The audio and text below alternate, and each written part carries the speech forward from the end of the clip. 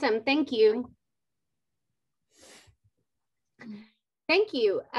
So this will be super casual because we have a really small crowd with us today. So we have a PowerPoint that we're going to go through, but please interrupt us at any point if you have any questions. If you don't want to interrupt us and you want to put it in the chat box, please ask any questions there. And Reed will be watching those questions for us. But thank you for joining us. I guess I should say who I am. I am Sarah Stovall. I'm the principal at Morrilton Intermediate School in the South Conway County School District. We were a cohort 1 school with the PLC project. We were the very first group to go through the training. We have been super blessed with the best coaches from Solution Tree holding our hand and guiding us along the way. And so we think it's only right that we are offering our services to other schools. So this is our 6th grade team. We have Steve Campbell. He teaches math and science. Jessica Franklin teaches math and science as well, and she is a member of our Guiding Coalition. Jessie Moore will be the literacy piece. She was a literacy teacher for our 6th grade team, and she is moving into the instructional facilitator role for us. Shania Hunter is math and science as well, and she is a rock star first-year teacher. So Steve, Jessica, and Jessie started the playbook with us last year, and we're going to look at that website, but Shania has been very much a part of this work, so she's joining the team. And then Reed Fogelman is joining us from Paragould. Is that correct? Paragould. She is going to offer the ESL piece of this and look at some ways to modify your work to make sure that we're reaching all students. So anyway, like I said, we are part of the cohort training that went through year 1. Because of the hard work of the awesome teachers in our building, we are also recognized as a model PLC school. So I only tell you that so you will know who's meeting with you today, so you'll know if you should trust our work or not. In order to become a model PLC school, you have to really prove what you're doing and have the data to back it up. So anyway, let's go ahead and get started. I'm going to share the screen, but well, look, I've already messed up. I want to know who is here with us today. So I'm assuming you're 6th grade teachers, but can you tell us where you're joining us from and where you are in the PLC process? Candace, do you mind to start? I'm from McCrory, Arkansas. It's a rural school district, high poverty, Title I school district. I'm a reading interventionist. I get paid through Title I funds. Okay. And I don't actually teach 6th grade yet, I just take in information and prepare for students who are 6th graders. I get them at the 7th grade level through 8th grade. And then I also give interventions through 9th through 12th grade for students who have characteristics of dyslexia. Okay. So, I have my degree. I have an MED. I'm a reading specialist and dyslexia therapist. And I'm in this semester, I'm going to go through the Take Flight program through the liquid to get my count in 2 years. Okay, awesome. And then Olivia. I'm Olivia Peeler. I'm from Jonesboro. I work at one of Jonesboro schools, a magnet called Micro Society. It's a very high poverty school. This is my first year teaching 6th grade. I've been teaching 5th grade for 2 years, and I'm looping with my 5th graders into 6th grade. Okay. So I'm super excited, but I'm also going to be the grade level chair. So I'm going to be the Guiding Coalition. I'm in charge of RTI. I'm in charge of PLCs. So I'm really excited to learn, because the problem is the way it's set up is our 4th, 5th, and 6th, every teacher is like a singleton. There's not, we don't have team. Our team, like, I guess like a subject team, content team is 5th is like vertical. Okay. Aligning. So, yeah. Okay. Well, welcome to 6th grade. And then I think we have one more person. Oh, there are more people joining. Okay. They've got their cameras off, so they probably don't want to talk to me right now, and that's fine. So we will go ahead and get started. We are also a Title I school, so we serve similar populations as you do. So we've got that same background with our kiddos. Okay, I'm going to go ahead and share my screen. So how we've got this set up, guys, is that we're going to start our morning.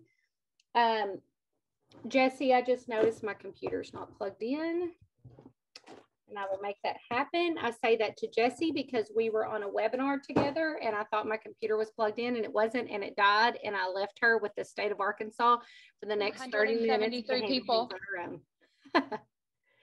Okay, so let me get to our...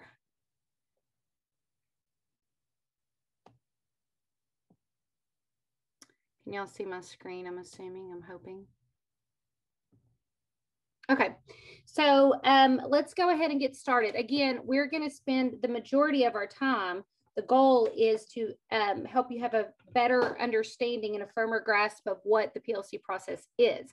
However, you are clearly joining because you also teach 6th grade and you want to know a little bit about that. So again, we're casual. We want this to be the best for you. So interrupt us at any point and say, I have no idea what you're talking about. Can you give me a little bit more information? Or this 6th grade team, they are like the masters of Google Docs and Sheets and all the templates you could ever want. So I'm sure they have things that they can share. All right, so I already went over this. It's to gain a better understanding of the work of a PLC and to work with practitioners to collaborate for 6th grade students and curriculum. So when you think about, I'm not going to do all the talking, so you're going to actually get to hear from them, but I'm going to get us started.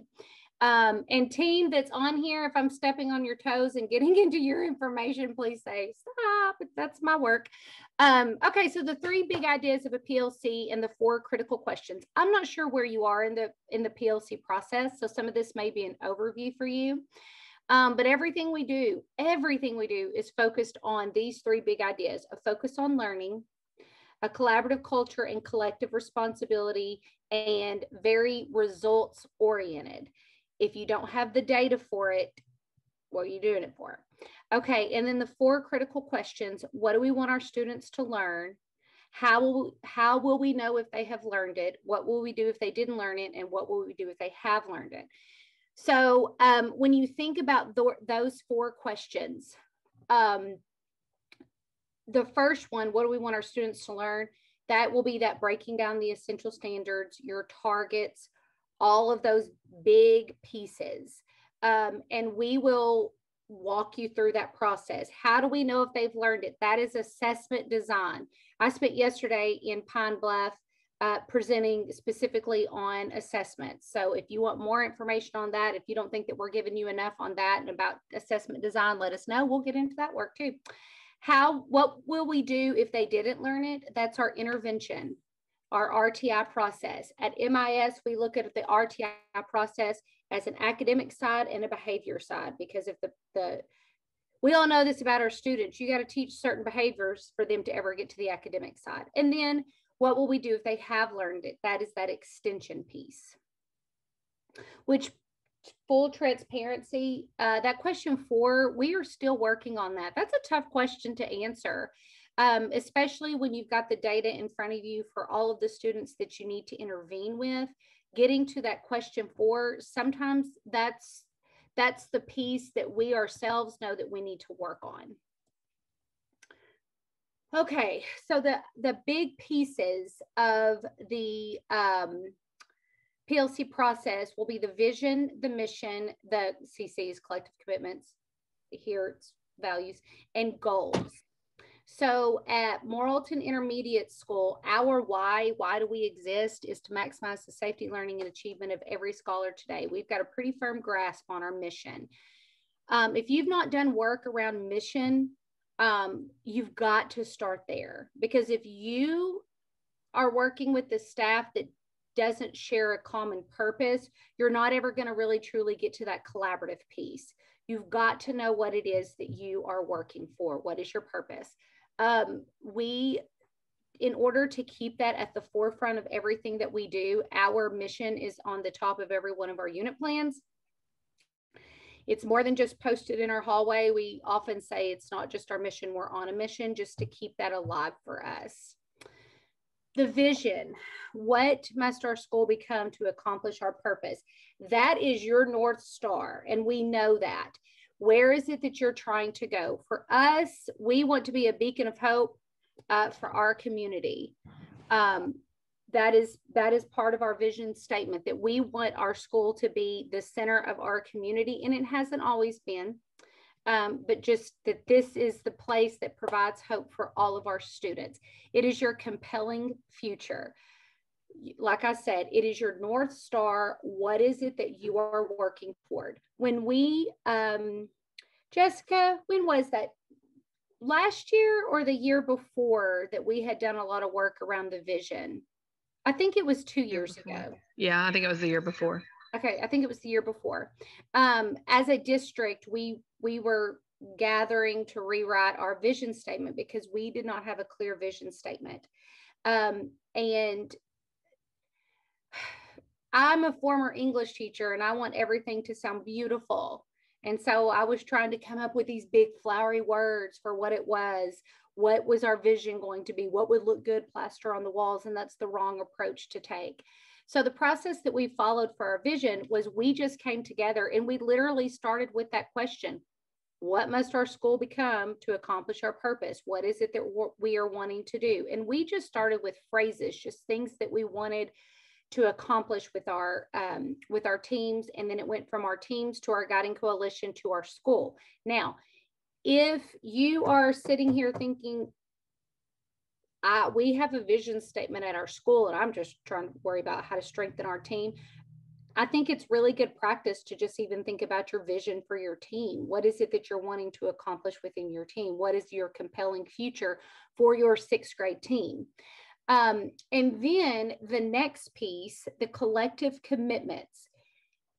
So the vision and mission are big. They can be district or school-wide. And then those collective commitments, we're bringing them down into your team. The collective commitments are huge. Please hear me now. Don't make the mistake that we did and skip over them. To be honest, I think the first thing that I did when I heard that we needed collective commitments was I went to Josh Ray's, another principal, and we both laughed about this. We went to Mason Crest Elementary, which is the school where Brian Butler is. And he's like, I don't know, they've won all these awards. And we're like, oh, they've got collective commitments. Let's steal theirs. Well, that was obviously not the thing to do. We needed to write them for our own school. So when you think about a collective commitment, you have to really think about how must you behave, and that is exactly how you have to approach it. How must you behave to achieve your vision and your mission? And so you are going to, as your team gets together, if our mission is to maximize the safety, learning, and achievement of every scholar today, how must we behave to get to that mission? I thought I had one handy, but it is actually propping up my computer right now. If you look in Learning by Doing, which if you don't have that book, or there it is, if you haven't really gotten into that book, that needs to be your first stop on this journey. But our team spent some time together as a guiding coalition. And then this summer, we are spending some time together as our team to write out these collective commitments. And I just want to talk to you briefly about the process that we follow for that, because it is really good work.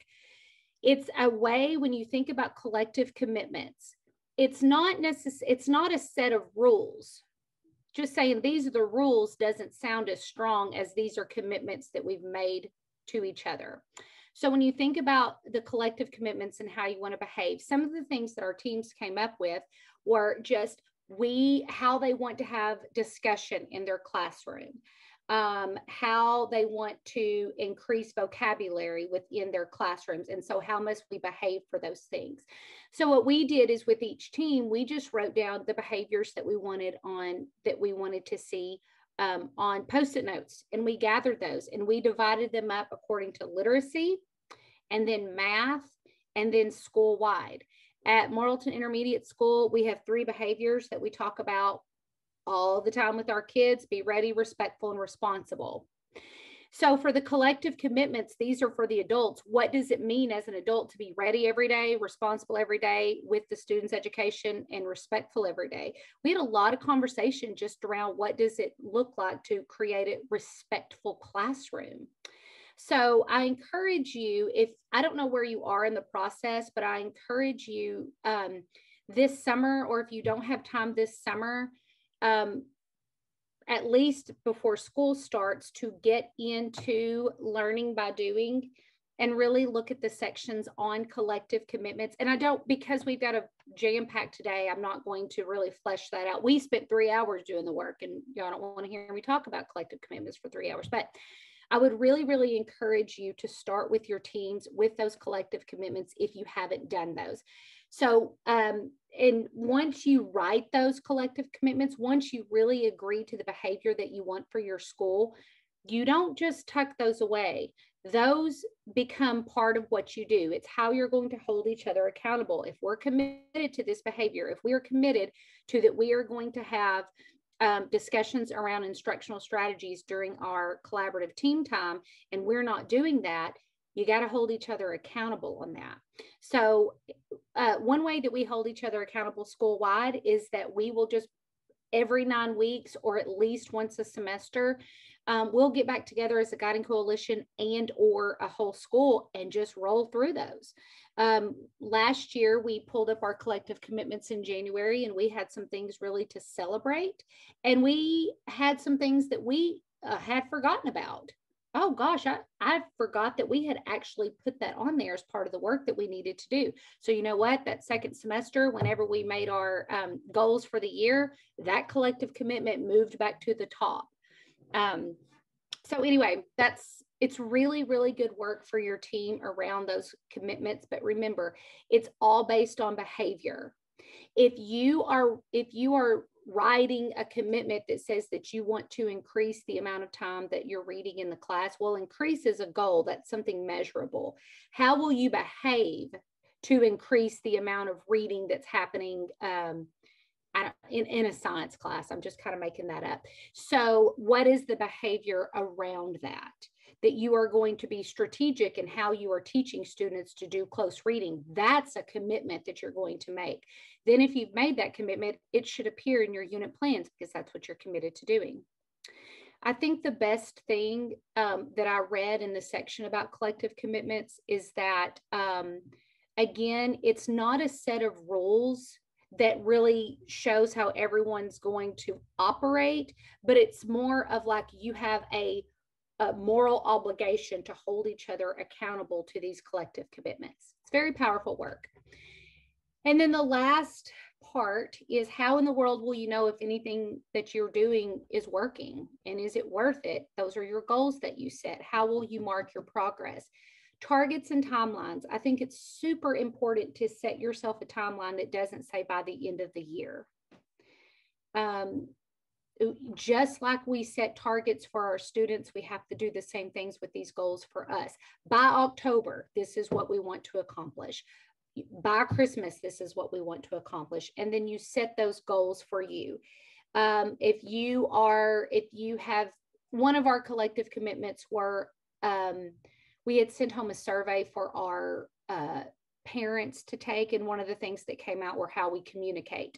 We are a 4-5-6 building. We have some parents that expect us to continue to communicate the same way that the lower elementary did. They want those daily reminders sent home to them. We have some parents that, they think, oh, my kid's grown up, they should be more responsible. So we have kind of both sides of that communication, but we wrote a collective commitment around that. We will, how we're communicating with our parents, and I don't have it right in front of me, and sharing resources with our parents. So let's go with that one. We wanted to share resources with our parents around reading, around study skills, all of those things. So the progress for that is that we're going to set ourselves a timeline. By September, these are the resources we're going to share with our parents. By October, these are the resources that we're going to share. And then we can measure that by how much communication we're getting back from the parents, things like that. So anyway, I've probably talked about this longer than I was supposed to, but for Olivia, I believe, who's going to be the team lead, it's going to be really good work for you to start with those collective commitments. And again, if you will dig out your, or hopefully you don't have to dig it out, hopefully you have it nearby, a Learning by Doing book, the section on collective commitments, the work that we did as a team, we read that section together. We just reflected on what we read, and then we just got started. It's great work. Okay, so let's talk for a second about, this is still me, right, team? I haven't stepped on anyone's toes. Okay, still me. I can only see Shania on my screen. So Shania, you tell me when I need to stop talking. Okay, guiding coalition and collaborative teams. I know we don't have any principles on here, but just speaking from my point of view and the mistakes that I made, when I first came here, I thought it was my job to do it all. Teachers need to go to their rooms and teach, and I'm supposed to handle everything. Well, I fell flat on my face, I think, pretty early on, whenever I thought that I was supposed to be the leader and not share that leadership. So when you think about, and I say all that to say, to get into really the power of a guiding coalition. So when you think about a guiding coalition and your collaborative teams, I know a lot of us have probably been a part of a leadership team. And so when you're thinking about the PLC process and you're thinking about what all you need to do, be real careful about saying, oh, there's a guiding coalition. That's like the leadership team. Check, we have it. I would, again, encourage you to look into the work of Learning by Doing. And also another great resource is Leading with Intention. Our guiding coalition, we did a book study on leading with intention. I cannot speak this morning. It's by Jeannie Spiller and Karen Power. Now, our school was very lucky in that, and blessed in that the author of that book was actually a coach in our building. So she led us through the process. But anyway, let me get back on what we're talking about here. The difference, if you think that you've got a guiding coalition in your building, but if you look at the traditional leadership team and this is what your guiding coalition is doing, you don't have a guiding coalition. I've been a part of leadership teams, and this is what we did. We were the messengers for the principals. The principal spoke, we took notes, we took that back. We were not the decision makers for the school. And also, have you ever been a part of a team that you really felt like this leadership team was like some sort of secret society and they were always the keepers of the information, and you felt like you were stepping on toes if you had to ask what it was that they were working on? If that's the case, you don't have a guiding coalition. If the members of the guiding coalition are operating as managers and not as leaders, you don't have a guiding coalition. A guiding coalition, they are the true protectors of the vision and the mission. And that may sound a little bit dramatic, but that really is what they are doing. We keep a close focus on the vision and the mission. The guiding coalition's work is all around curriculum and instruction. That is what we work on. They're a change agent for the school. The biggest part for me is that they provide feedback to me. When we're in a guiding coalition meeting, it's not always me talking. It's a lot of times them talking to me. Tell me what's going on. What do I need to be aware of? Where do we need to work? Things like that. They are the true think tank of your school. Now, one thing that we did, because I do know in a school, you still need those managers. You still need those, and I shouldn't just say managers. There's another set of leaders in the school that you've got field trips coming up. You've got kickball tournament coming up. You've got awards assembly. You've got all of those things that are super important to your school, but they are not the work of the Guiding Coalition. What we did at MIS, and Steve serves on that committee, is we have grade level chairs. I meet with them once a month. And we didn't meet that often this year because, I mean, COVID was going on. There was really not a whole lot happening around here. But I meet with them and they meet with their teams and get any of those things, like I just said, like we need to be aware of the activity schedule that's coming up, and we're getting ready to start a fundraiser. I organize all of that with the grade level chair. That work is very important, but it's not the work of the Guiding Coalition. The Guiding Coalition is only focused on the work of the PLC process. One question that we get a lot as well from teams is, and I think it's a legitimate question, people are like, I don't know what to do with the Guiding Coalition. Like, we start out strong and we meet about once a month. That was really hard this year. The year before, we met every other week. It was hard this year due to COVID. And so a lot of the things were just sent out through emails. But anyway, we'll have teams say, I don't know what we're supposed to be doing. I don't, you say meet, but then what do we do? And if you don't know what you're supposed to be working on, you're going to slip back into that managerial. So I have on here, you keep your focus on the 4 critical questions. Our Guiding Coalition, some of the work that we've done, we come together at the beginning of the year or summer, depending on our school year. And we've done some really good work laying out the essential standards of all of our teams. And we look at those vertically. Your Guiding Coalition is a great group to help with that vertical alignment piece, because you should essentially have someone from each grade level and representing each subject on your Guiding Coalition. So they serve as that vertical piece. Our 5th grade math team was struggling with some of their essential standards. And so Jessica serves on our Guiding Coalition. She sat with the 5th grade team. They reviewed the 6th grade essential standards, and that really helped guide their work in the 5th grade. So that's the work of the Guiding Coalition. We've also brought, when you get to that second question, how do you know if they have learned it? That's your assessment piece. Our Guiding Coalition will bring assessments to the table. We've done assessment reviews. So that is what I mean, that you keep it focused on the 4 critical questions.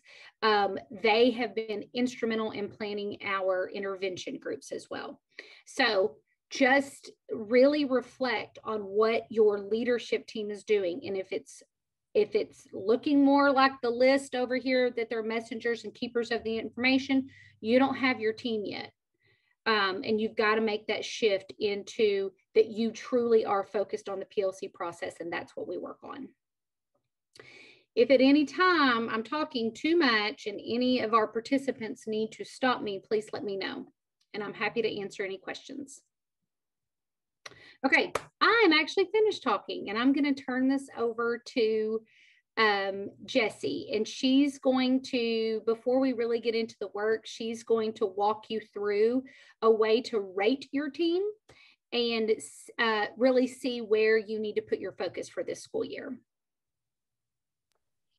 Okay, so yeah, we are going to talk about a self-assessment survey. We got together as the Guiding Coalition at the end of the school year and actually took this self-assessment for ourselves and talked about, as PLC teams, like where were our strengths, where were our weaknesses, so where can we start working as we are moving into the next year.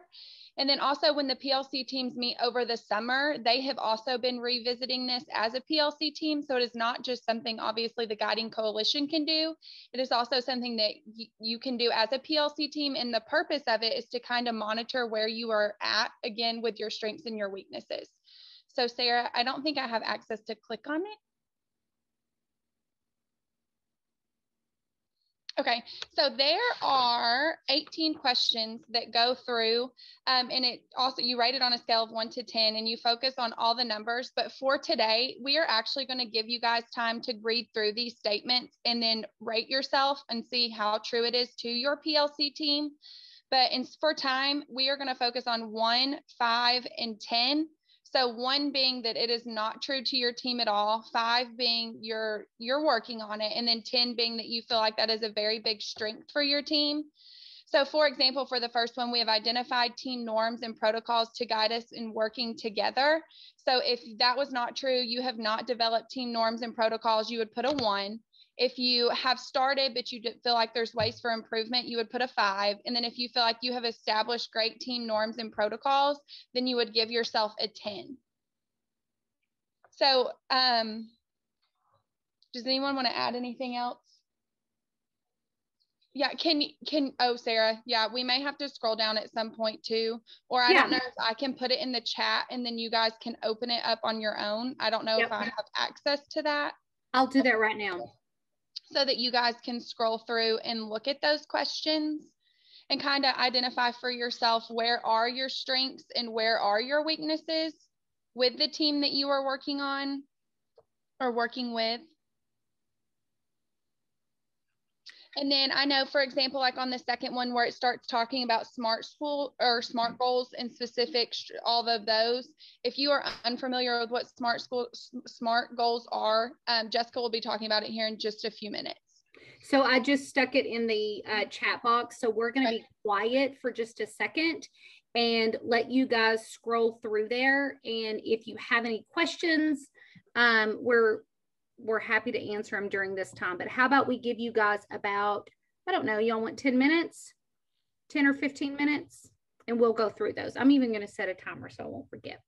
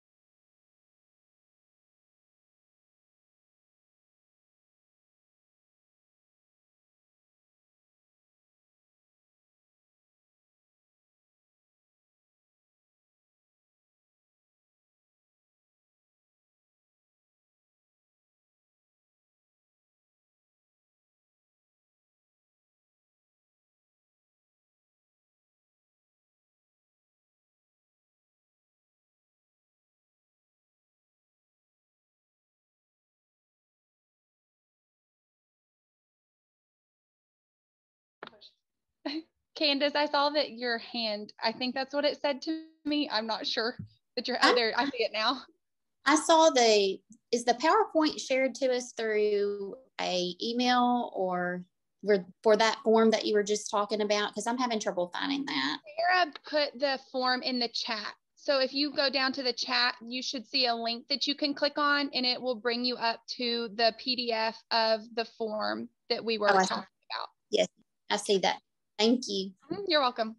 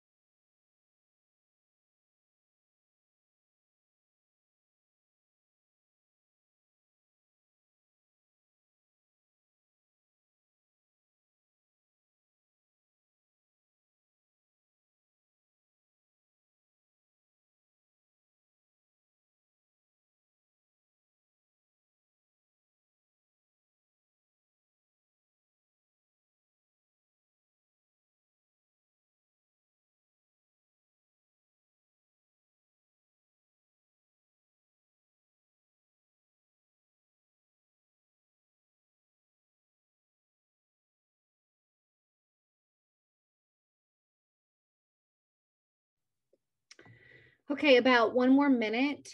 I'm not sure if y'all need the full time, but I'll give you 1 more minute and then we'll reflect on it.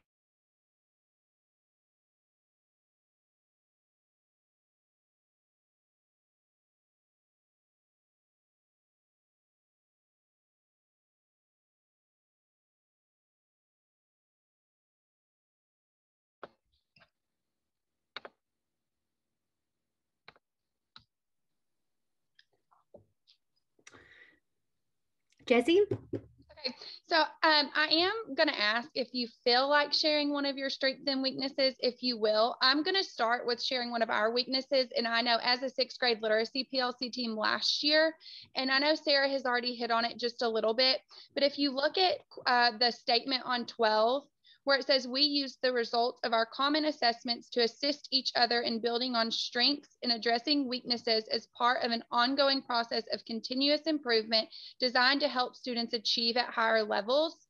I think a lot of times that we focus on the weaknesses more than we do the strengths to try to help with our weaknesses to improve the higher levels of learning. But we really need to focus on those strengths as well, not just focusing on the weaknesses. And like we talked about just here in the background, with our win time, and we'll talk about that a little later, we got so used to before COVID sharing kids, and we would really focus on like our strengths and weaknesses too as teachers and help move our kids around based off where our strengths were and where our weaknesses were. And last year we kind of got away a little bit just because we couldn't share those kids. So we're hoping with moving into the next year and being able to share those kids again, we will start focusing on those strengths again and not only the weaknesses. So I don't know if anyone else went over that and has a strength and weakness they would like to share, but we'd love to hear it.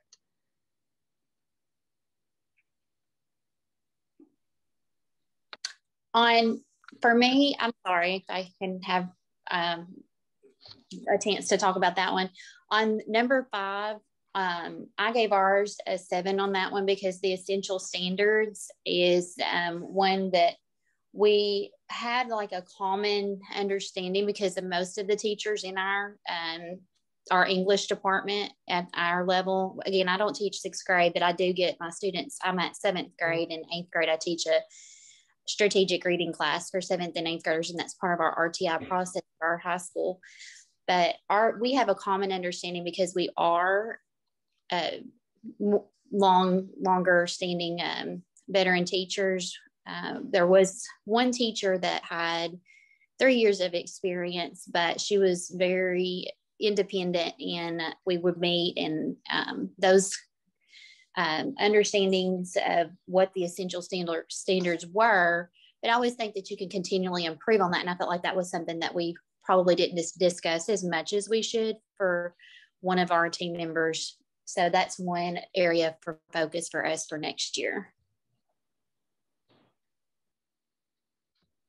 I think that one that you just pointed out is probably where the most tears are shed if you're getting into this process, because teachers don't always want to give things up. It's something that they've done for a while, and they will say it's working, but is it really working, and is it really based on essential standards?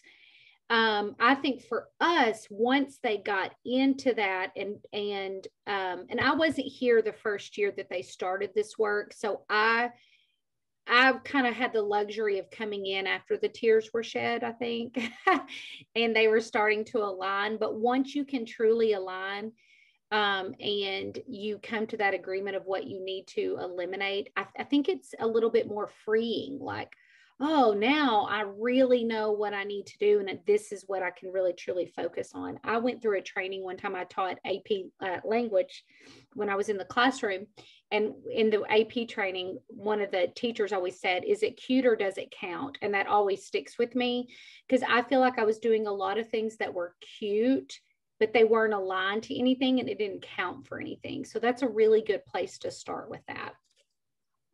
I'm going to be quiet and see if anyone else wants to share.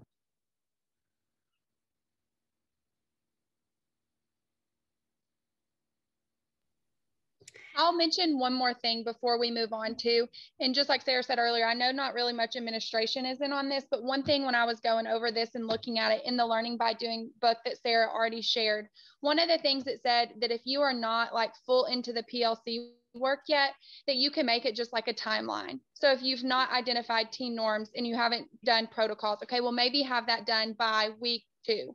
And then if you haven't started developing SMART goals yet, okay, well then make that week 4, but you could use this 10 or 18 question self-assessment as like a timeline, as a guide.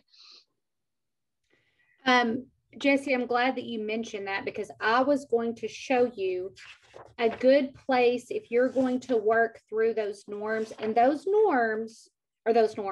critical issues are there. There's a reproducible on page 69 in the book, but if you also will flip over and look, we had to go through these continuums as a part of the cohort, but this is very, very powerful. It's on page 80 and 81, and it is just the PLC at work, continuing building a collaborative culture through high performance teams.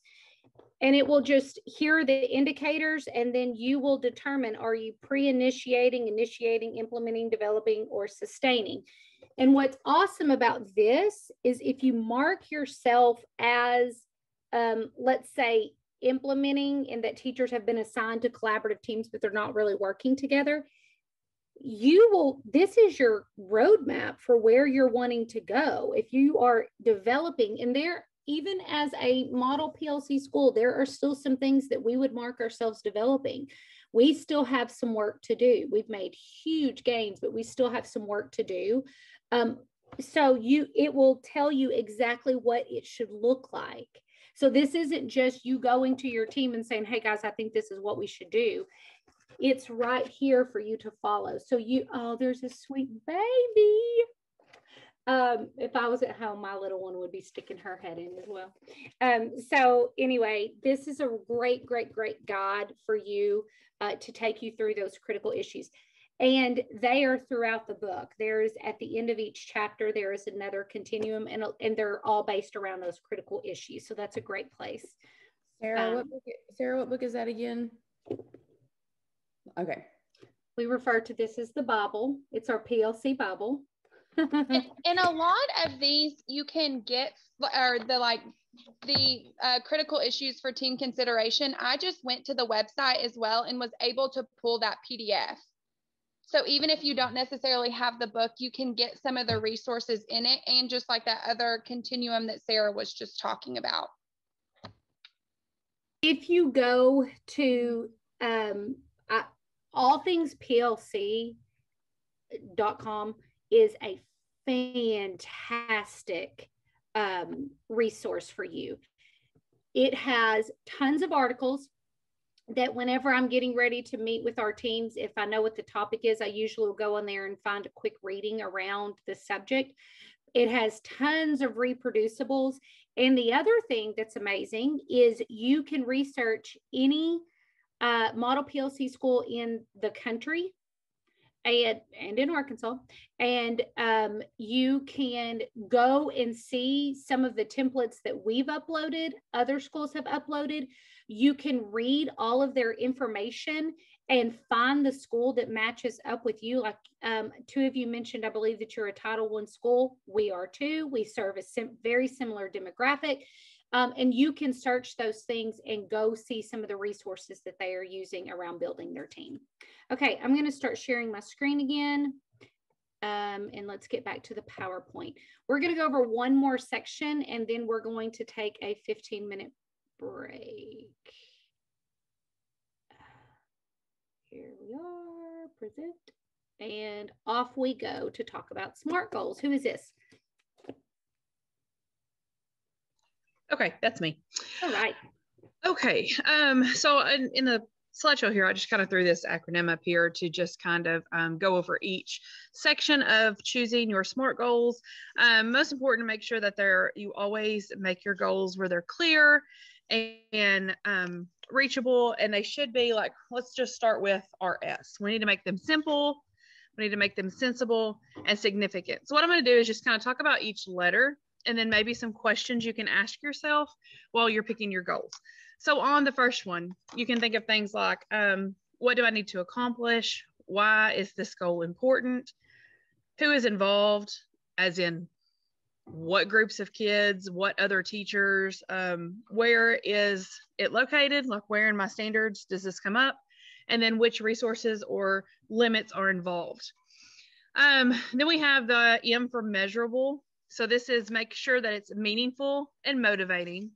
So how much and how many, Steve's kind of going to talk about that a little bit. And then how will I know that if it's being accomplished? So when I say how much and how many, how long is it going to take? Make sure that your standards, you're not assigning too many standards for that one SMART goal, those type of things, which he'll get to.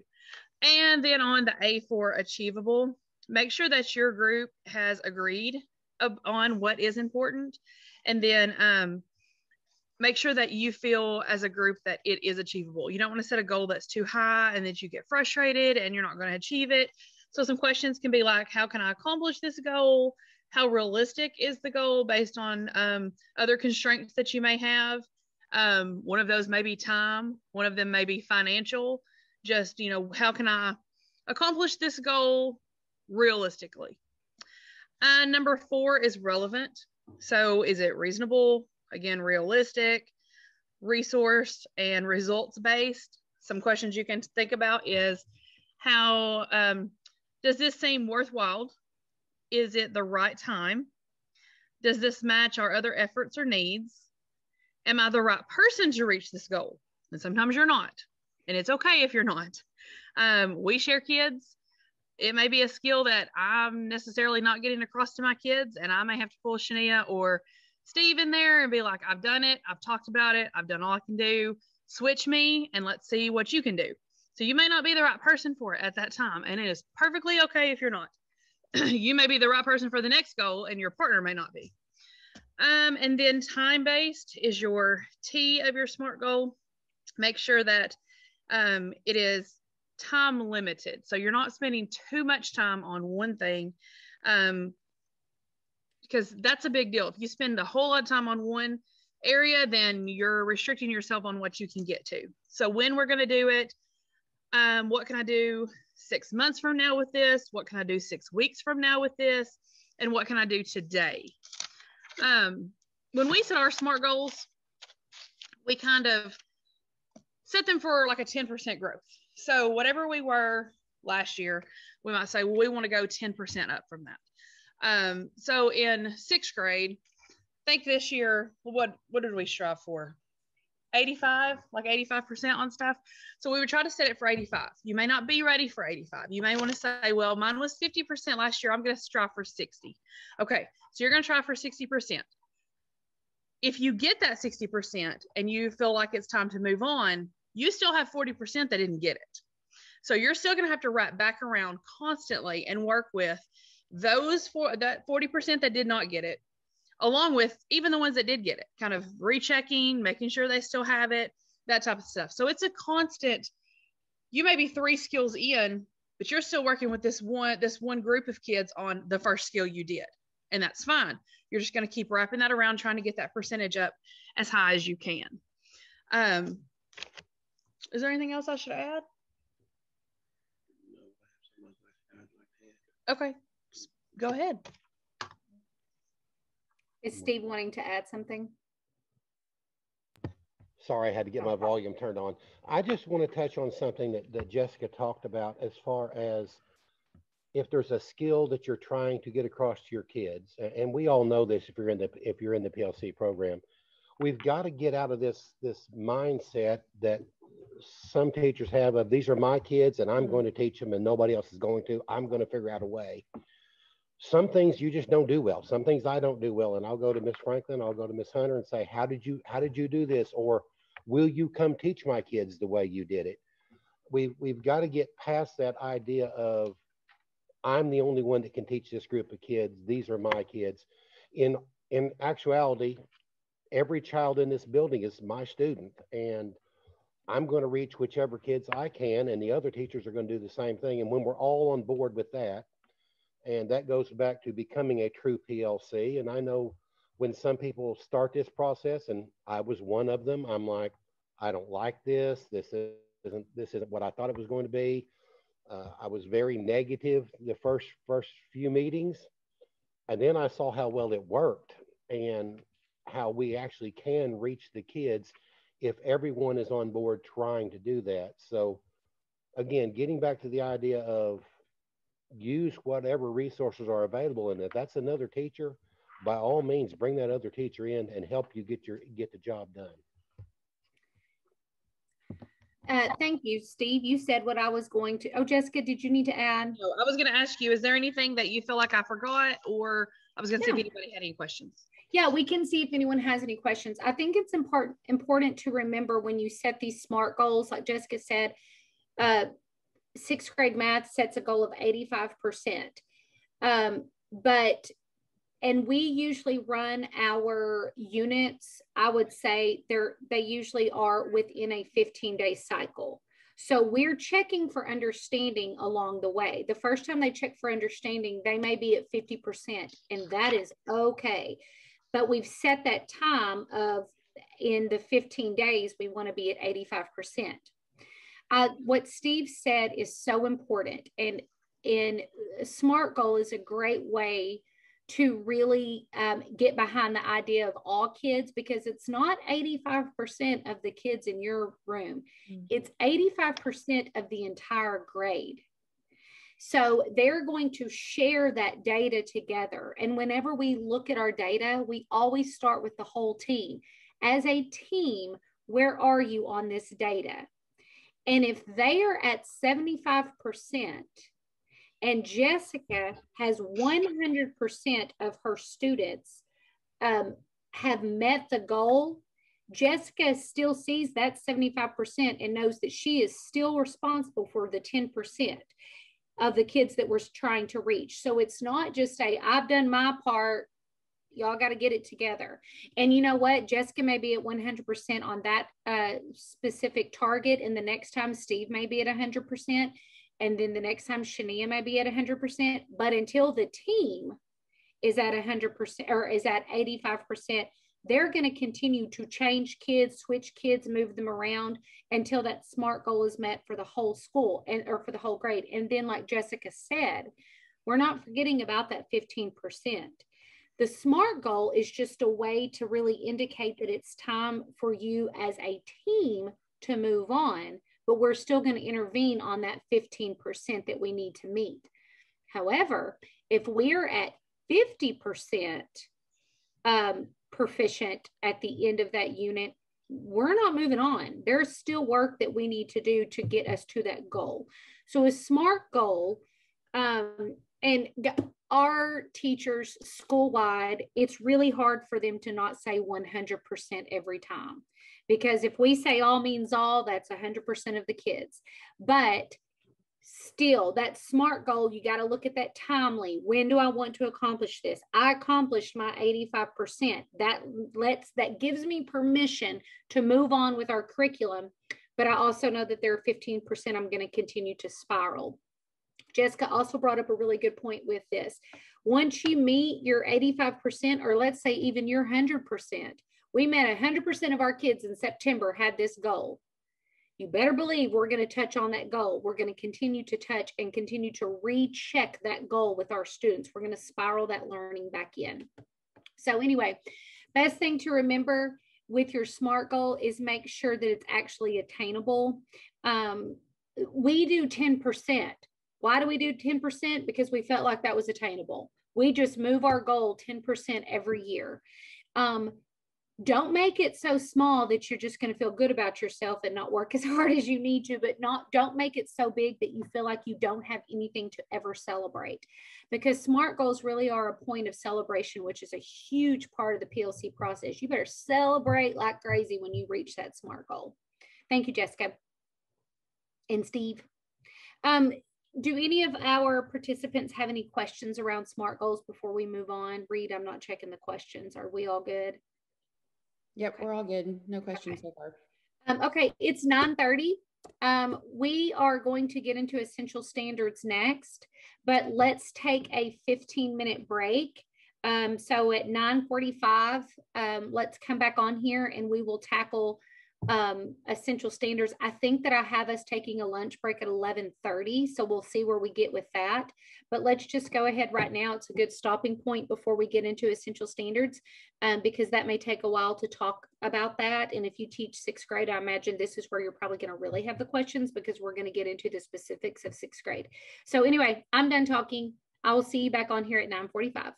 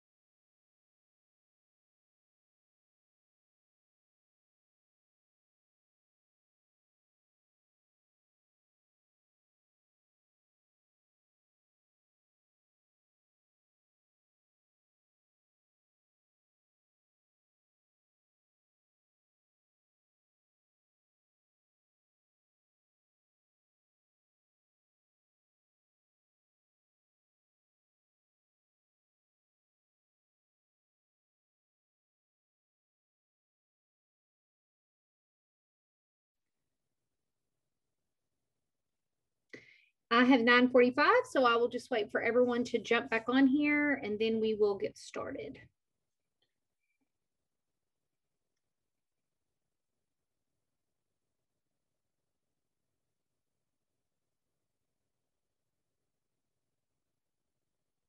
Okay, who is ready to talk about essential standards?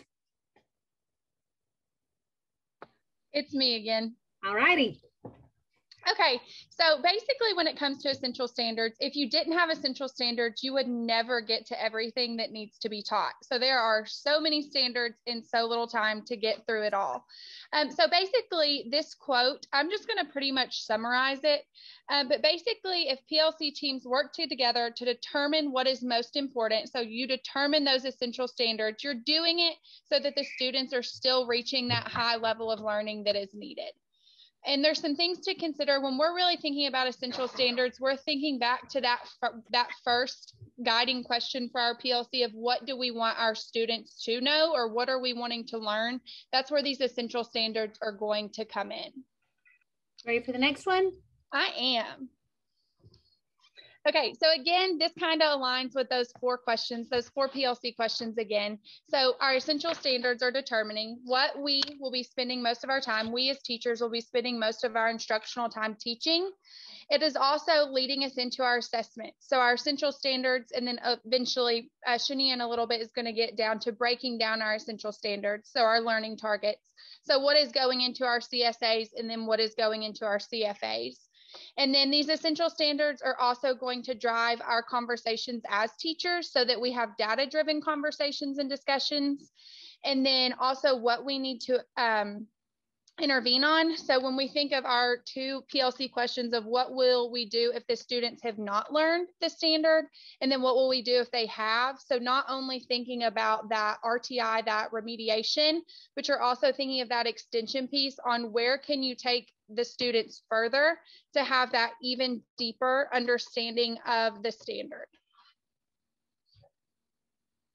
And we talk about them all the time of our essential standards are our hills to die on. I was not here at the beginning, so that has been brought in.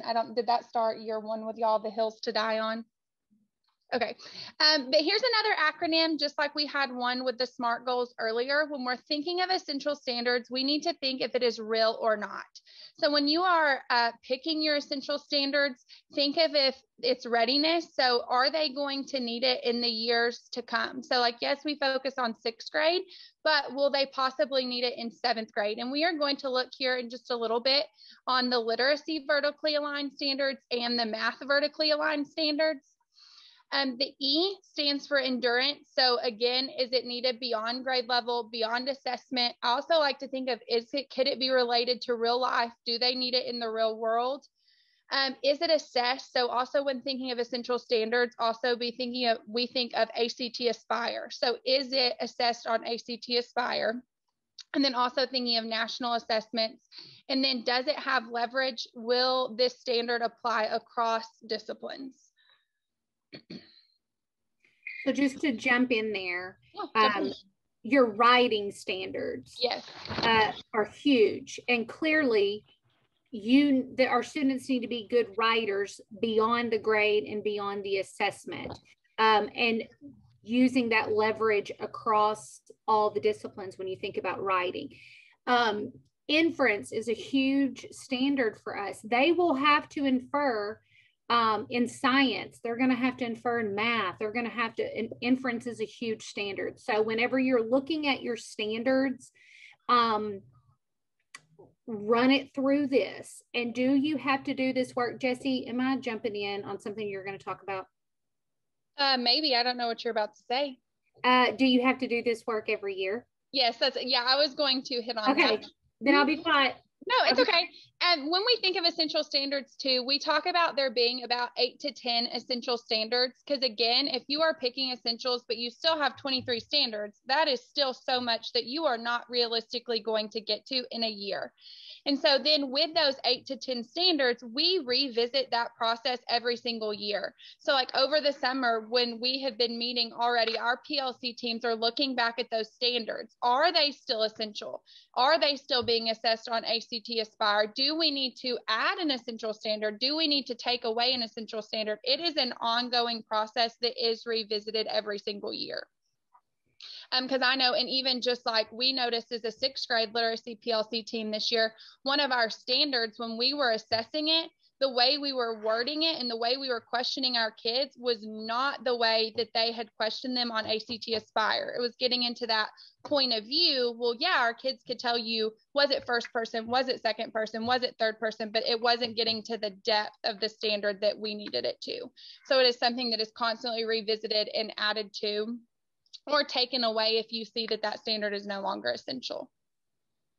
Do you want to add something there, Sarah? Hit on it. One of the questions that we get a lot, if I have schools call us or schools come to visit us, is whose work is it of the essential standards? And listen, I have been guilty of this. Before I became an administrator, I worked as an instructional facilitator. I served on a committee of few people. We determined the essential standards and then we handed them to the team. I thought I was doing them a service. I thought that that's what my role was. It is not the role of anyone else besides your teacher teams to indicate those essential standards. That is their work. Even if they agree with the essential standards that I picked out, they still did not go through that process. They still did not have those conversations around this right here. Is it real or not? This is, in my opinion, the most important step to gain that ownership of your teams. They have to choose those standards. I know that Jesse and I were on a webinar once together and that came up and they said, why is the state not just determining those essential standards? Because it's not the job of the state, it's the job of us. The state has provided us with more standards, and then it's our job within our districts to prioritize those standards. And could they look very similar across the state? Sure, they could. We could all have chosen the exact same essential standards. However, it is the work of your team. Invest in your team. Make them the experts in this process where they can choose those standards. And again, helps them gain that ownership of what they're teaching. Absolutely. Absolutely. If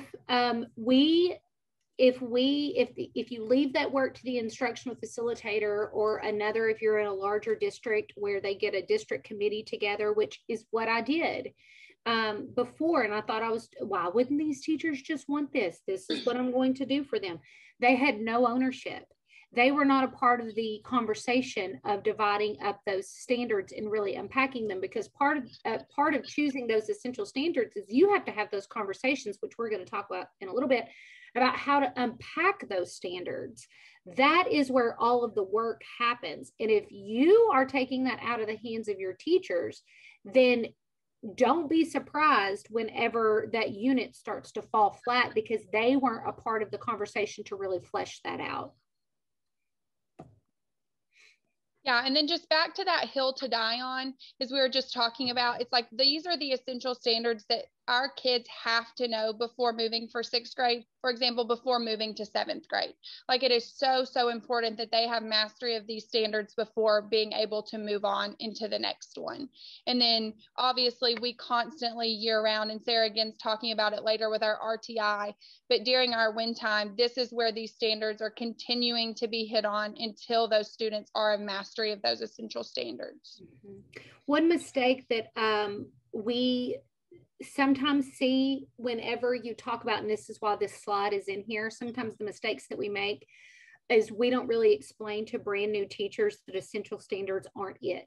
You still have a responsibility with the other standards, but they're not the ones that you are necessarily having to set a SMART goal with. You are not necessarily having to assess as heavily as you are the essential standards. So we had this conversation with our 4th grade team. They had new team members, and one of the veteran teachers was concerned because one of the new teachers she was really moving ahead of everybody. And she said, what are you guys doing? Like, I'm teaching the essential standards. what's taking you guys so long? She didn't have that firm understanding that while you have your essential, you still are responsible for the other standards that are going to support that. So she wasn't slowing down to really teach all that she needed to teach with that essential, and her data showed that. So we had to back up, make sure that we went back through and said, listen, while these are essential, the word is essential means important, not all. That's not all the standards. That's just what's most important. And Jessie, then, what do you want me to click on first? You can click on literacy, I guess, since that is first, but these are going to be our vertically aligned documents.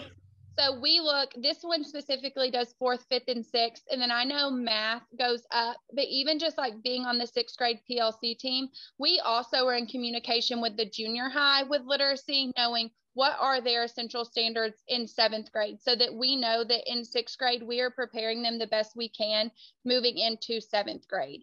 But basically, we take our standard, and these are our essentials. And then we are also seeing. I'm going to stop sharing and put this in the chat box for them to okay. I was like, you want peruse while you're talking about it. Okay. And then I will go back to a share now. And I'll pull that back up for you, Jessie. Oh, okay. I just pulled. Okay, you're good.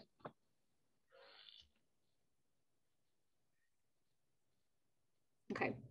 Yeah, so you'll see, for example, the first one is back with that inferencing that Sarah's talking about. And that's one of those essential standards that even though it is essential in literacy, they are inferencing in science, they are inferencing in math, they are inferencing across content areas. So you'll just see that pretty much we have them vertically aligned all the way down. And then we also look too, like when we are planning in 6th grade, so maybe it's on our, she's scrolling. Where do you want me to stop? It doesn't matter. I was just going to, I'll stop. I was just going to pick one that you stopped on.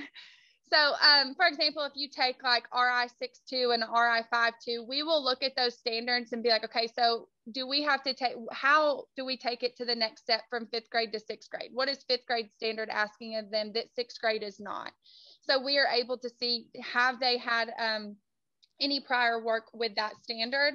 They don't always vertically align. There may be a standard that 4th grade does that doesn't correlate to 5th grade, but this is just documents that we use so that we can see what the essentials are. And then this also helps our big data wall in our PLC room as well. So for example, on this standard where I stopped, fourth and fifth grade, it says provide a summary. And then determine the main idea in text and explain how it's supported by key details. So 4.2 and 5.2 are exactly the same. So obviously what's different about that is the text level, and the text complexity is going to be different. In 6th grade, it changes and it says provide an objective summary, and then determine central ideas and how it's conveyed through particular details. So we will have a conversation in 5th grade and in 6th grade about how should that summary be different? What should we be adding in order to strengthen our readers? And even obviously this is for writing as well. So those are the conversations that we have. I'm going to stop real fast and see if I can find, because you just said something about our data wall. I think there's a picture on it, a picture too in later. The slides. In the slides, yeah. I just didn't. I know you're going to talk about it later, but we can talk about it now. Well, let me just jump. I'll come back to this. Let me just jump and show y'all. I probably have it linked, and then I'm not gonna. I think it's an actual picture. Oh. Okay, there it is. Okay, so we have that document. That's a beautiful document. 6th grade has one. Jessie already mentioned it. They met with our 7th grade team, which is not in our building, but we have a 4, 5, 6 building that vertically aligns our essential standards here. And then the 6th grade met with 7th grade, and they have a document that works for them where it's a 5th, 6th, 7th grade. Because remember, if the standard is real or not, does it get them to the next level? Well, the only way that we're going to know that is if we meet with 7th grade and vertically align. So that document is really nice to have. We don't mind to share it with you, but please, again, don't take our work as your work. You have to do this process yourself, but you can still use it as a template. However, this right here is super messy. And this is what the work actually looks like. So what you're looking at is in our, we have a collaborative team planning room. Our teams come together in one area. If you don't do that, if your teams are planning in their room, please try to find them a spot that they can meet. I have said this before, but I truly believe it. I believe the threshold theory that once you cross over into a room, your brain says, all right, this is my time to plan and focus on this work. Instead of if you're in your classroom, there are too many distractions. But anyway, so this that we're looking at, these are all of the essential standards posted up on the wall. The blue is 4th grade, orange is 5th grade, and that green is 6th grade for both literacy and math. This is where we first start our data collection. But what is the reason I want to show this is because this work gets messy, but you've got to figure out what works for you. What works for us are having all of the essentials posted on the wall. So if we're in there together and we're planning and a 4th grade team is a little unclear on where they need to go with this standard, they're not digging through Google files to find the document, although we have it. They're walking up to this wall. It's posted, it's live, it's there for them all the time. Something else valuable that came out of this is, I believe it was last year, we started posting on the wall and I had put all of this up, and man, we noticed the 5th grade math team had a ton of standards, well over the 8 to 10 that we had agreed upon that we were going to choose for our essential standards. Had it not been on this wall all laid out in front of them, they probably would not have noticed that either. So they went immediately to the 6th grade standards that were posted and they started looking to make sure that they were aligned. They were able to really quickly pull some things out. They said, that's not really an essential standard, that's a supporting standard. So we make notes on this wall. We underline what we're teaching at this time. This was taken, I mean, it looks like in December is when this picture was taken. If you were to see this at the end of the year, there are Post-its everywhere. There are notes made, they underline, they will go up to this. And in fact, Jesse asked me the other day what I had done with the wall, because I had taken it down to prepare for next year because 4th grade had written things that they needed to remember next year. So anyway, this 6th grade team, they love some Google documents and some slides and templates more than anyone in the world. But if you're not there yet, this is a super simple way to get yourself organized. Slap those standards up on the wall so the whole team can see it. Again, this is a great vertical alignment piece because I don't know if you're like we are, it's really hard to get together with the other grade levels. So this at least is one way that they can see what everyone is working on. And we're going to talk about like the data and things that are posted on there, but we use this constantly. We rip it down at the end of the year. They revisit their essential standards and then we'll post it again next year. Let's go back.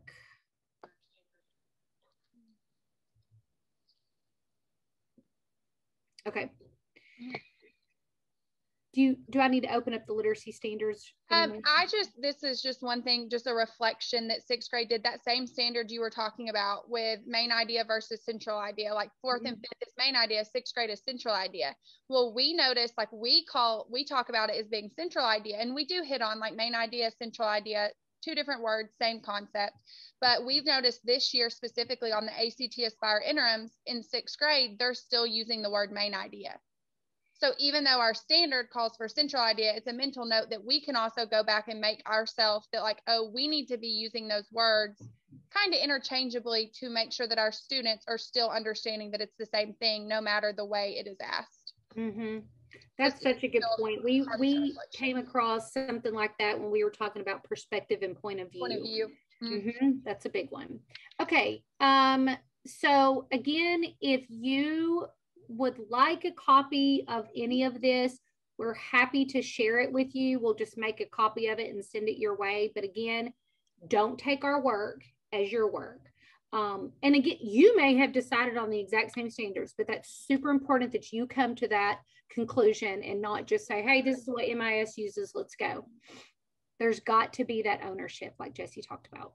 And I think math's the one that they linked does sixth and seventh, since we knew today was going to be sixth grade. But we also have a document that is very similar where we have fourth, fifth, and sixth for our building, so that we also have those standards for that data wall.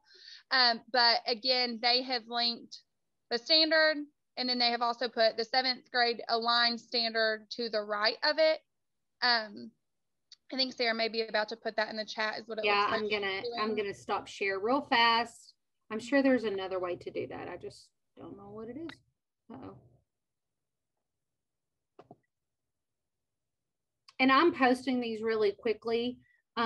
Please don't change anything in these because I did not make a copy of it. But after this is over with, we will, or if you want to get it and make a copy, that's fine. I just don't want too many people in the work if and changing it. So anyway, I just clicked on that and I did not mean to. So Jesse, you want me to go back? Ms. Stovall, can I just say something for a moment? If you look at the math document, you'll notice that everything that we teach in sixth grade for, I think that's the ratios document, doesn't necessarily align directly with seventh grade. And that's okay. The reason we want to have them there is so that we can see what is it that seventh grade needs them to know about ratios, that we can teach them in sixth grade to have them prepared when they get to seventh grade. And then if I could go back to the previous slide where we talk about these aren't, the essentials aren't all you teach. It's a little easier, I guess, in math than it is in literacy, because in math, you can have a lesson over ratios and you can talk about common denominators. You can talk about factors. You can talk about multiples. You can reach a lot of those, and the word you used was supporting standards. Mm-hmm. You can cover a lot of the supporting standards while you're teaching that main standard that you're really focusing on. So just going back to that idea of yes, there's too much to teach in depth, but you have to teach it all. I mean, that's what the state wants them to know. So we've got to teach it all. Somehow we've got to figure out a way to tie it all together while we have those hills that we're going to make sure we're getting those things done. I remember in math, you can jump in on this. I remember specifically, and what Steve just said reminded me of it. I remember when we had Dr. Safi here, which he's fantastic. He's our math coach that was sent to us. I believe he was from Florida State. And he told our sixth grade math team, a lot of what you're teaching, you don't really get to reap the benefits of the learning. The seventh grade and the eighth grade get to reap the benefits of that learning. So for our sixth grade math, and he kept reiterating that with sixth grade math. I just want to say this. If you don't have seventh grade in your building where you can vertically align, we strongly encourage you to reach out to that team to see what it is, where are their essentials, because that's really going to guide what you're doing. We don't want to set our students up for failure with the mindset of, well, I'm only going to be responsible for what we're doing here. A lot of the sixth grade standards, we're starting the process, but seventh grade gets to finish the process. And they get to reap the rewards of our hard work in sixth grade. But if all means all for our students, you've got to reach out to those teams. And it's the same thing with seventh grade in literacy too, but specifically in math.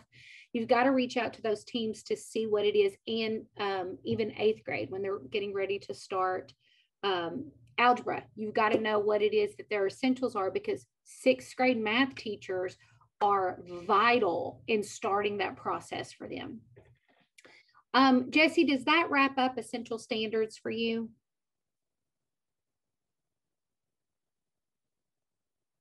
You're muted. I have no idea what you're telling me. You can't read my lips.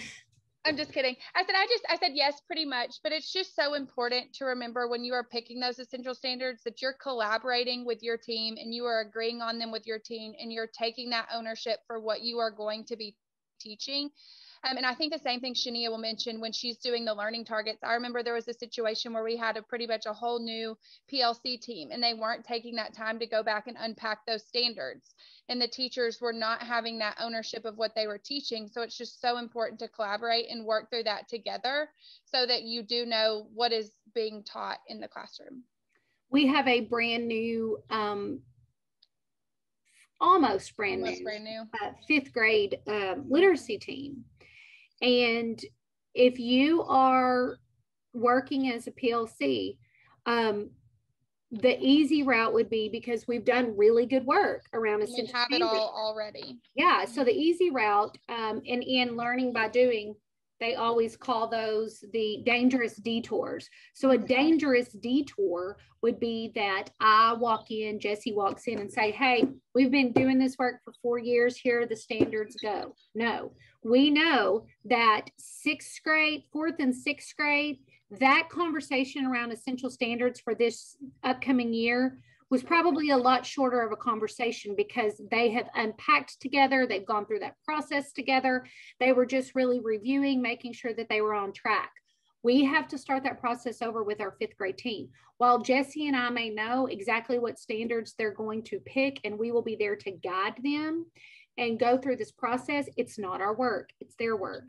And so, like I said, we are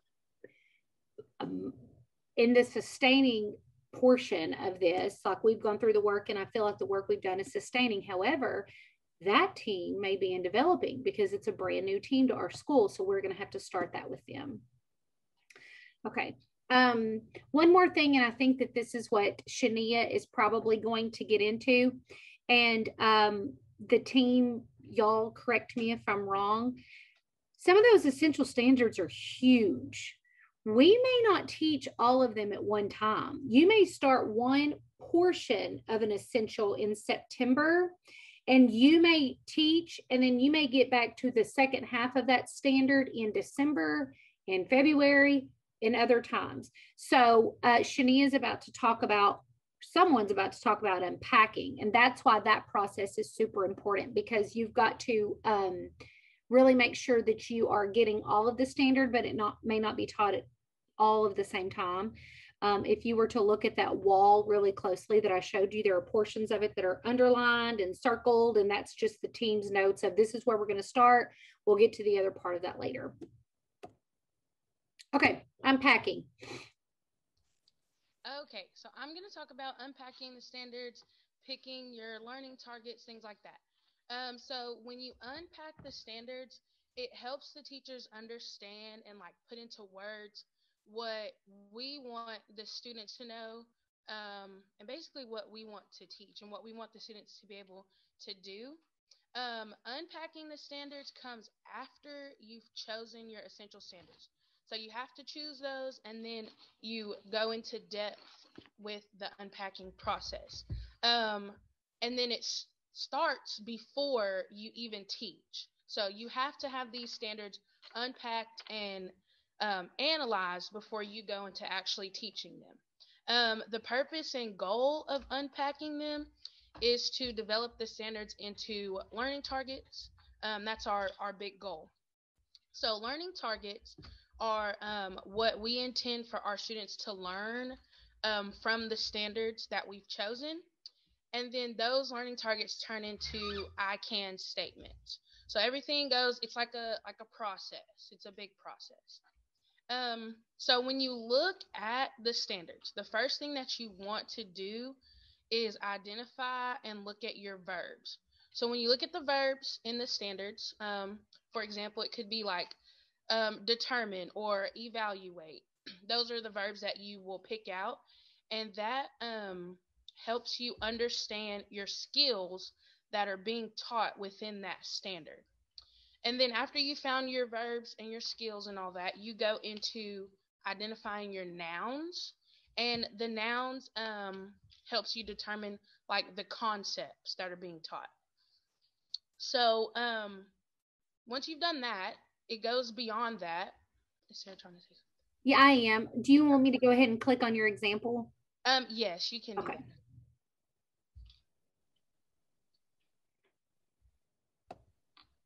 Okay, so in this example, we had a ratio standard. It's 6 RPA 3. And it says use ratio and rate reasoning to solve real world and mathematical problems. And so from that, we developed the I can statement that says I can use ratios and rates to solve real world and mathematical problems. And all of this was done in the first quarter.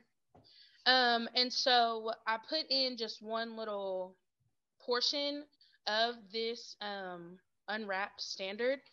And so we have the domain, which is, the concept, ratios and proportions, and then the standard there. And so then we have it broken down into what will the students do. So these are the skills, which come from your verbs. And it says the students will describe the relationship between ratios. So your verb there was describe. So that's where we got that skill from. Can you go back up just a little bit? I sure can. Okay, and then our next little portion was with what knowledge or concept. These are our nouns. So where it says like the concept, that's what it is. So what does it mean for two ratios to be equivalent? How can you tell if the ratios are equivalent? And then in what context? So you have your verbs, you have your nouns. Now we're looking at the context of the standard. This will be given in situations such as recipe, batches, or shades of paint. And so basically it breaks it all down into in what context are we trying to teach these equivalent ratios. And then DOK means depth of knowledge, and that is literally what it says. What level of knowledge are you going to have these students getting into within this standard? And so there are 3 levels. Yeah, it's linked to. Okay, there's also a link for the DOK levels. And we said this was a DOK level 2. And then our CFA, which is Common Formative Assessment, Steve is going to get into more of the assessment things, but this is where we chose to get those CFAs from, and we just put those in a little box also. Okay. There's 4 levels. Okay. Recall. Do you need the next one? Go to the next one where the DOK levels are. Click a few times, Sarah, I think. Right here? One more. One more time. Yep. Okay, so this is a link of all of our levels in the DOK. So there's 4 of them. And as you go up a level, obviously it gets more in depth, and it has the students doing more rigorous tasks and things like that. I'm going to share it so y'all can open it up over here if you need to. Here you go. Okay. Shania? Yes? Where do I need to go for you now? Can you just go back to the PowerPoint? Here? We can't see your screen. Oh gosh, y'all. I'm so sorry.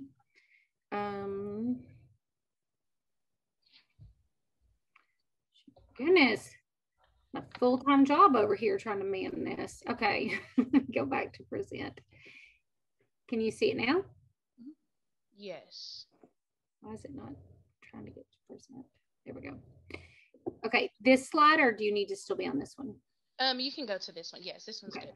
So this is what I just showed you in the other document. This just kind of puts it into a different.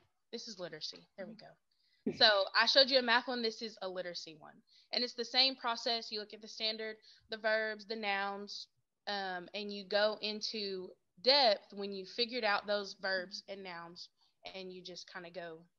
You analyze it and you keep going into depth. Okay, you can go to the next one.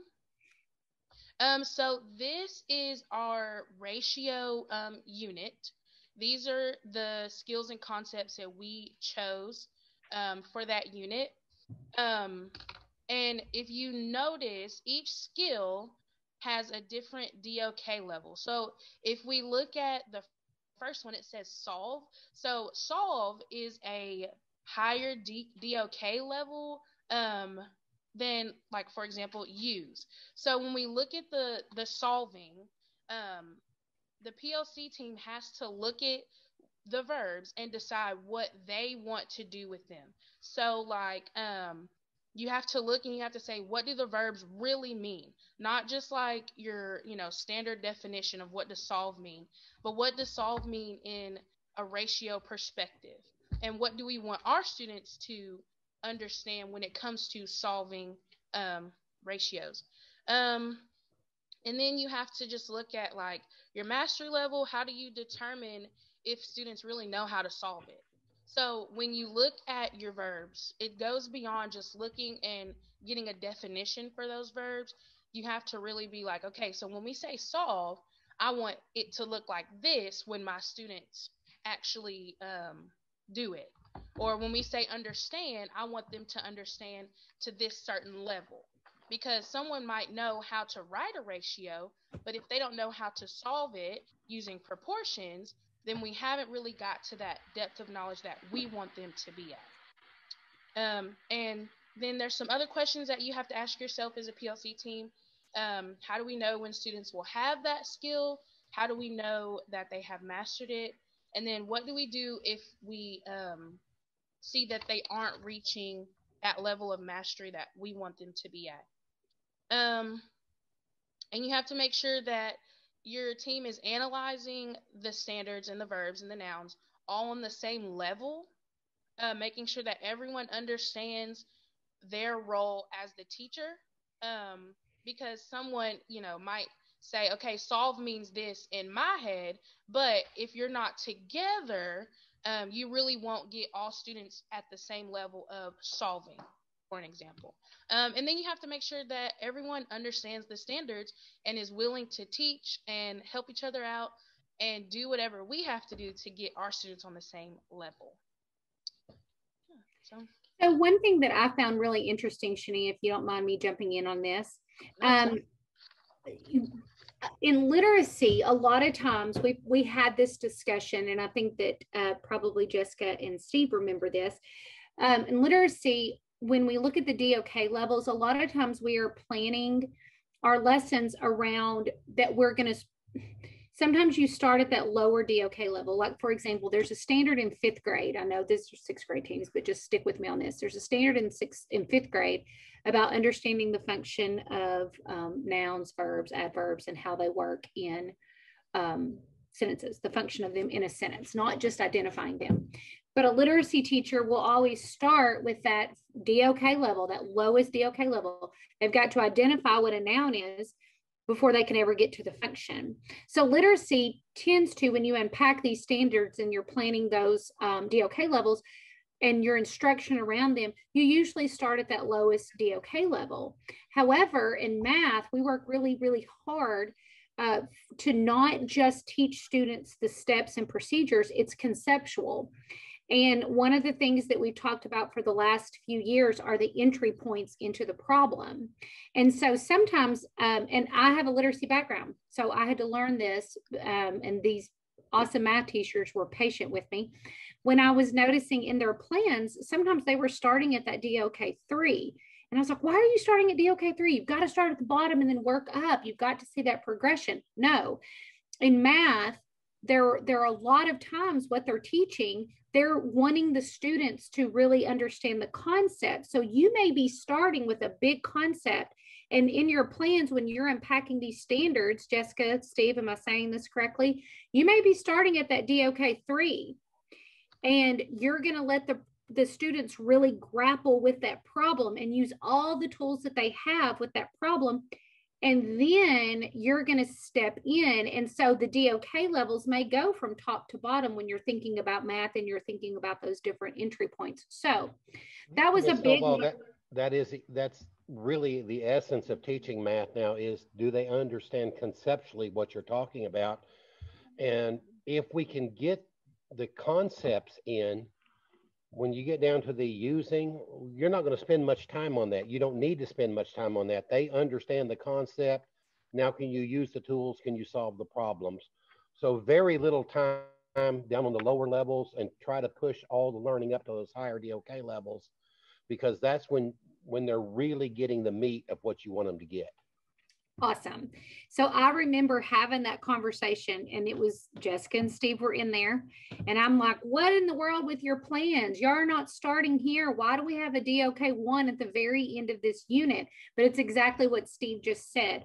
So don't, if I were an IF in that situation walking into a math classroom, I would have told them that they were doing that wrong. I would have said, why are you starting here? That's not where you start. You got to go here. So DOK levels, whenever you're looking at your standard and dividing those up, especially in math, it does not mean that you have to work from the bottom up. It just depends on what the concept is that you're teaching. And I know that can be true for literacy. We just don't see it as much. In literacy, we usually follow that I do, you do, we do, I do, we do, you do, however it goes. I know how it goes. I'm just sorry, I couldn't think of it off the top of my head. But in math, that's not the same. So Shania, thank you for dividing that up, or for talking about that with us. One more thing with your I can statements. That is the first introduction into the lesson for the student. If you've written it in terms that the students do not understand what you're talking about and they don't know what their goal is for that day, don't expect a whole lot of engagement there.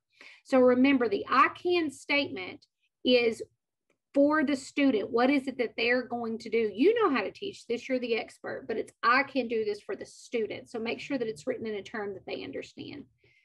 Okay, any Reed? Are you seeing any questions? Do we need to stop on anything? Do you need to jump in? I have not seen any questions yet, but I think I'm going to jump in next. Okay, so I'm going to keep on. Oh, was that, did I need to, are you ready right now? Is this you? Yep. All right, take it away. Okay, any of our participants, does anybody have ELL students in their classes or have a big ELL group in their district?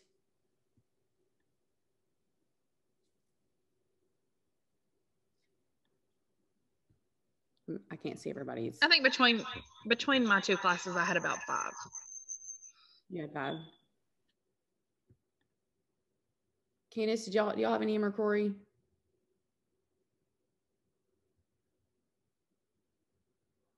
Olivia, I know y'all have some at Jonesboro. I don't know. Do you have We any? have less than 5% of Hispanic, and I have one student that's from Pakistan. Okay.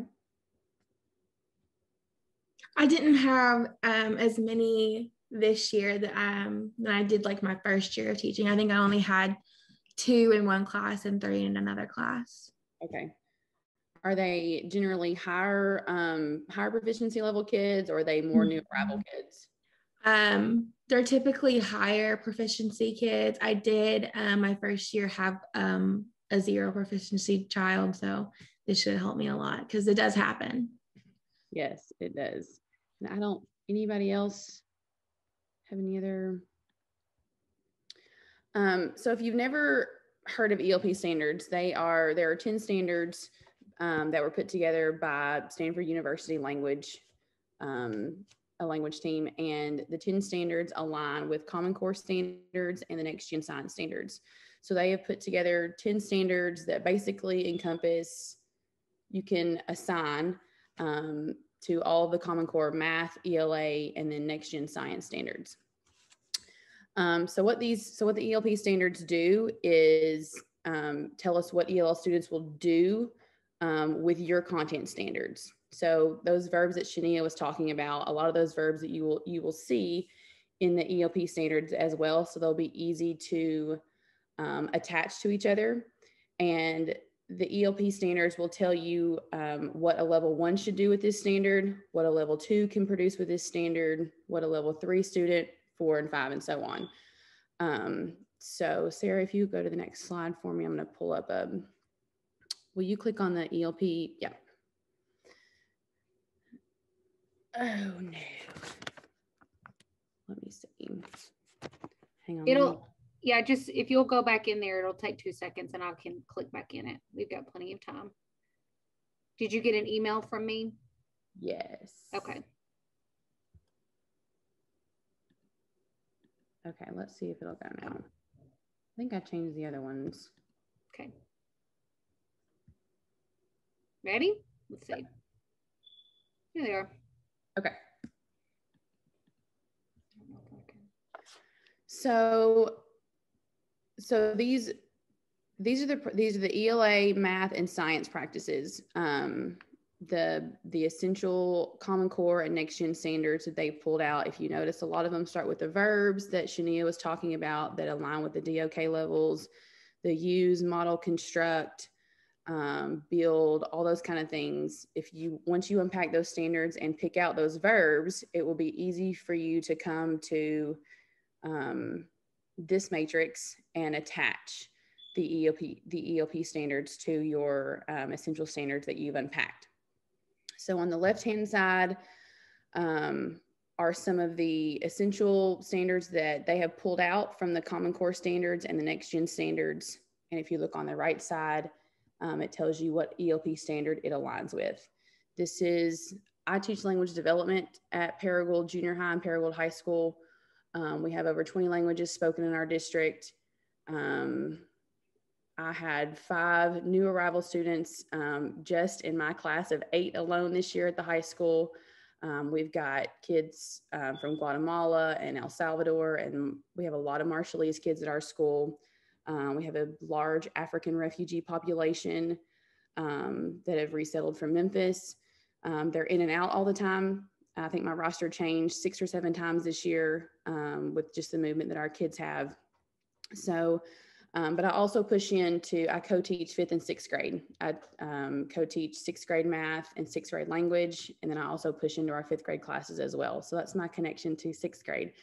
But I am in there for our ESL kids, but also to help our teachers align these standards so that we make sure we're reaching our ESL kids and making the content accessible to them. And the biggest thing about our ELP standards is making sure that we are not watering down what the standards, but making it accessible. And there's a big difference in watering down and making content accessible to kids. So Sarah, if you will go to, I think it's the next one. I may have to give you permission for that one too. Yeah, the last 2 should be good then.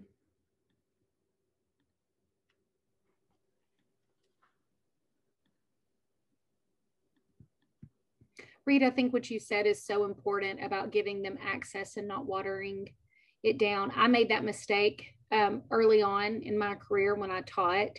And I didn't really change a lot about what I was doing in the classroom, but all I would do is modify the assessment.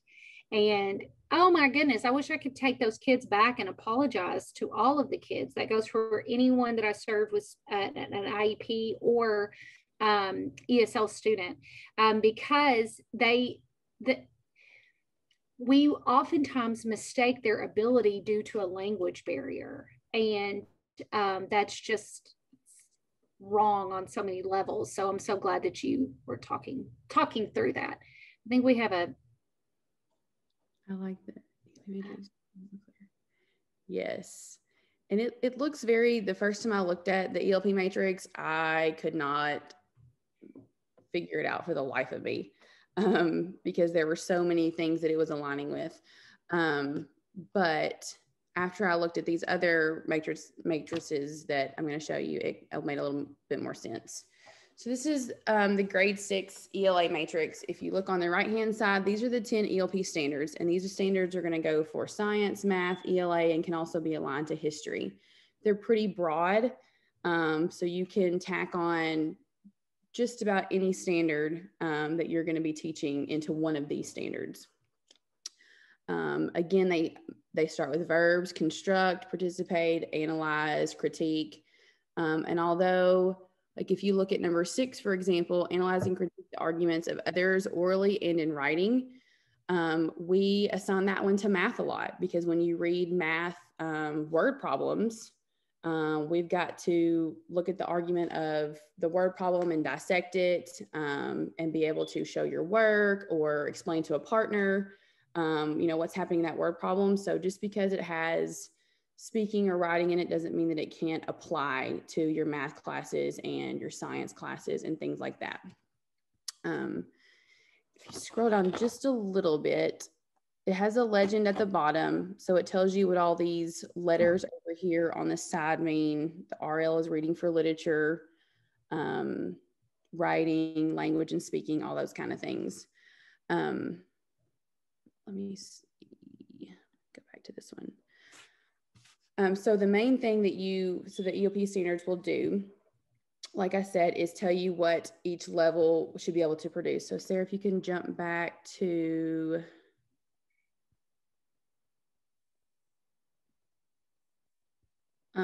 standard 1. On the grade 6 document, or the very bottom one, the grade 6 standard 1. Oh, duh, right in front of me. Okay, so in Shania's math lesson about ratios, I looked at that, the I can statements and the unpacking that she did, and I attached it to the EOP standard 1. So I know you have LPACs or whatever your district calls them for your ESL kids. And it tells you their overall proficiency level. These levels that it gives at the top tells you what a level 1 should be able to produce at this standard. Okay, now this is at the end of that. So if they're a level 1, by the end of level 1, they should be able to produce this for you. At the end of level 2, a level 2 can produce this for you. Now remember, their reading level differs from their listening level. Their listening level differs from their writing level. So you're going to have to do a little bit of legwork and go in and look at those different levels. I print these standards out and I write my kids' names in them in the boxes, so that when I look at my standards, I know that Tom is here and Sally is here, and whoever is here. It makes it a lot easier than me having to go back and forth between paperwork all year.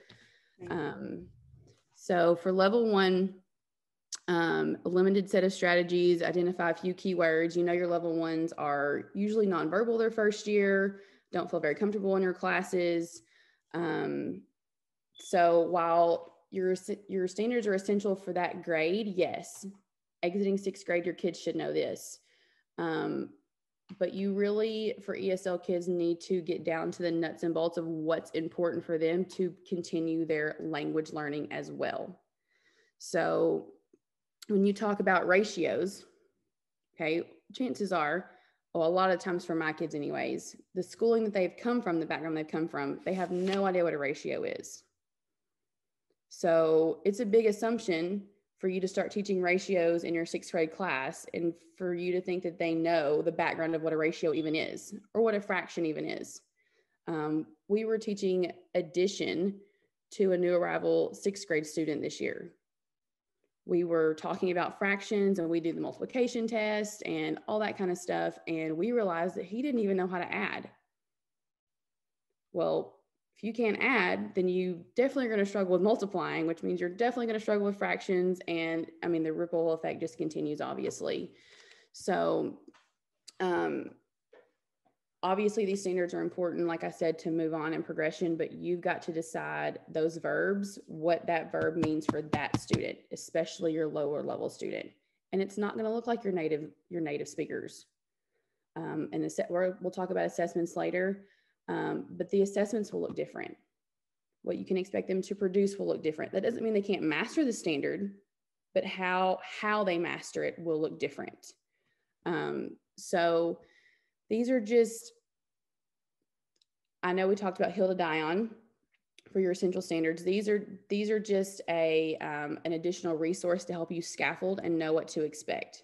Because like I said, you need to know that what they produce will look different than what your native speakers will produce. And that's okay. Because, and I know you've heard this with what's going on in the world, fair does not mean equal for everybody. What your ESL kids, and this applies for your SPED kids as well. This could easily be applied for your SPED kids with IEPs or 504s.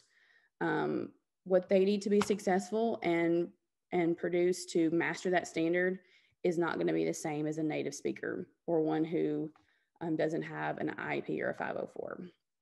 So that's a lot of information.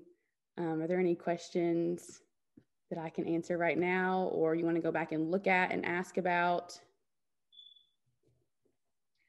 It's a lot of really good information that it's important that we plan for it early on, instead of getting into it and then it becomes an afterthought. So it's really, really good information. Do I need to click on anything else for you? I just noticed this on the standard. Will you click on the standard one again? Sure. I think I still, hold on. So Is this it? Yeah. If you look in the middle, it says MP1, and the MP is a math standard, makes sense of problems and persevere in solving them. So if we're solving ratios, that would obviously correlate with this general Common Core standard.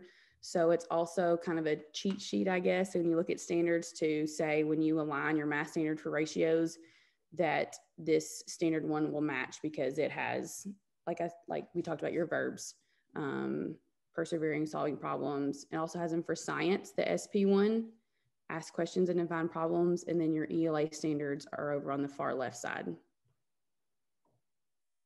So I just wanted to add that in there.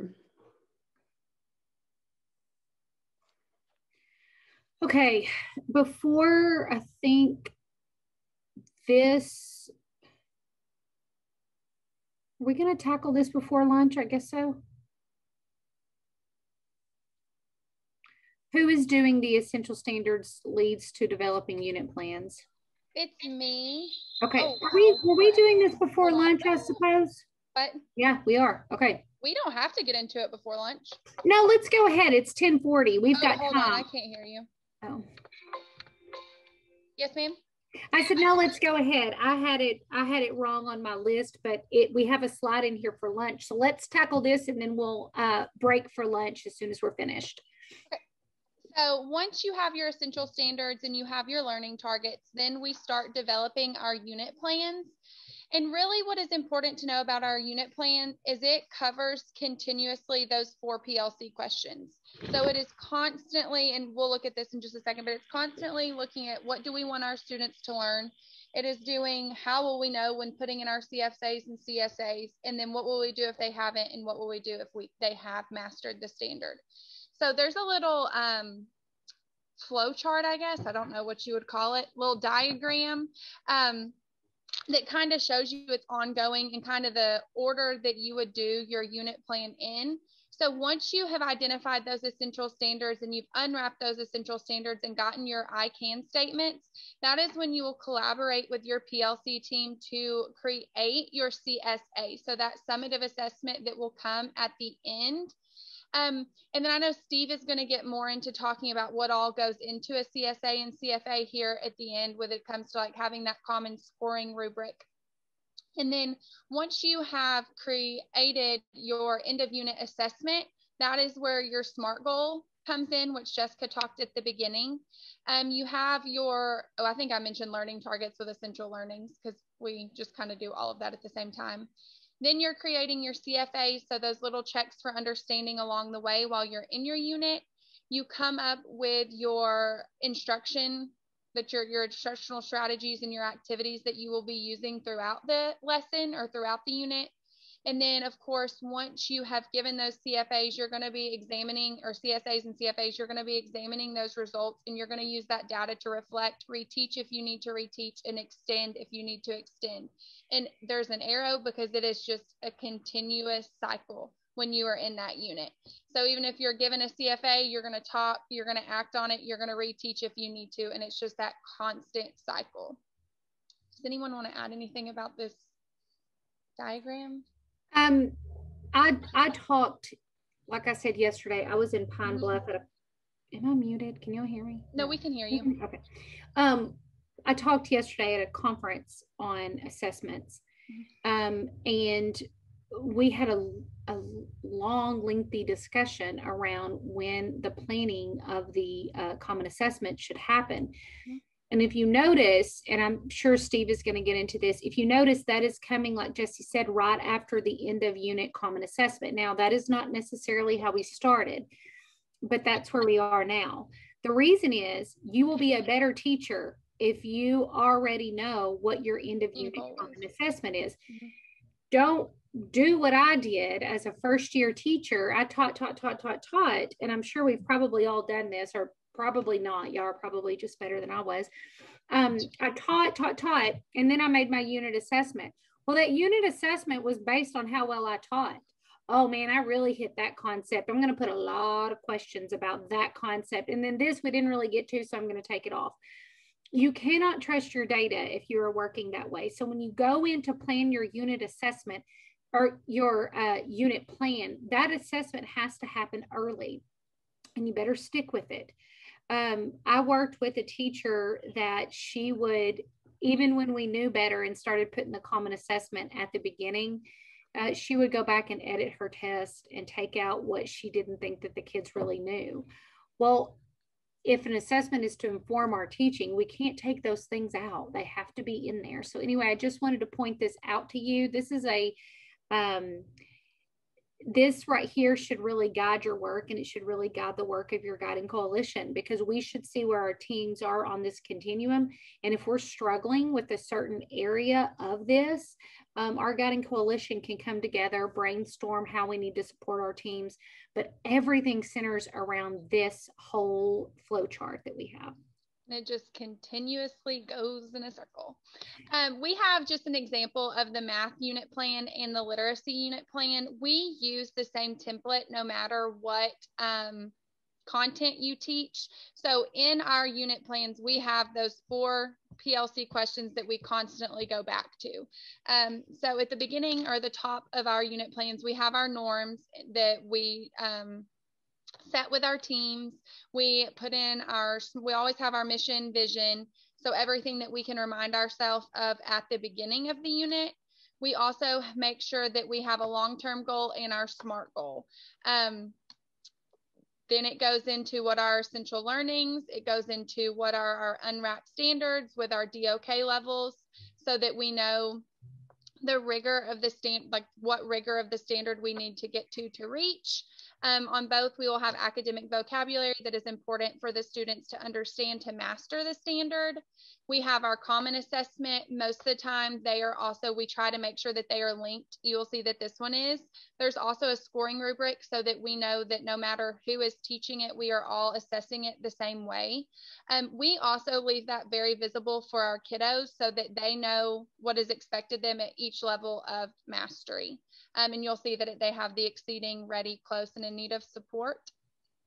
They have the learning targets again.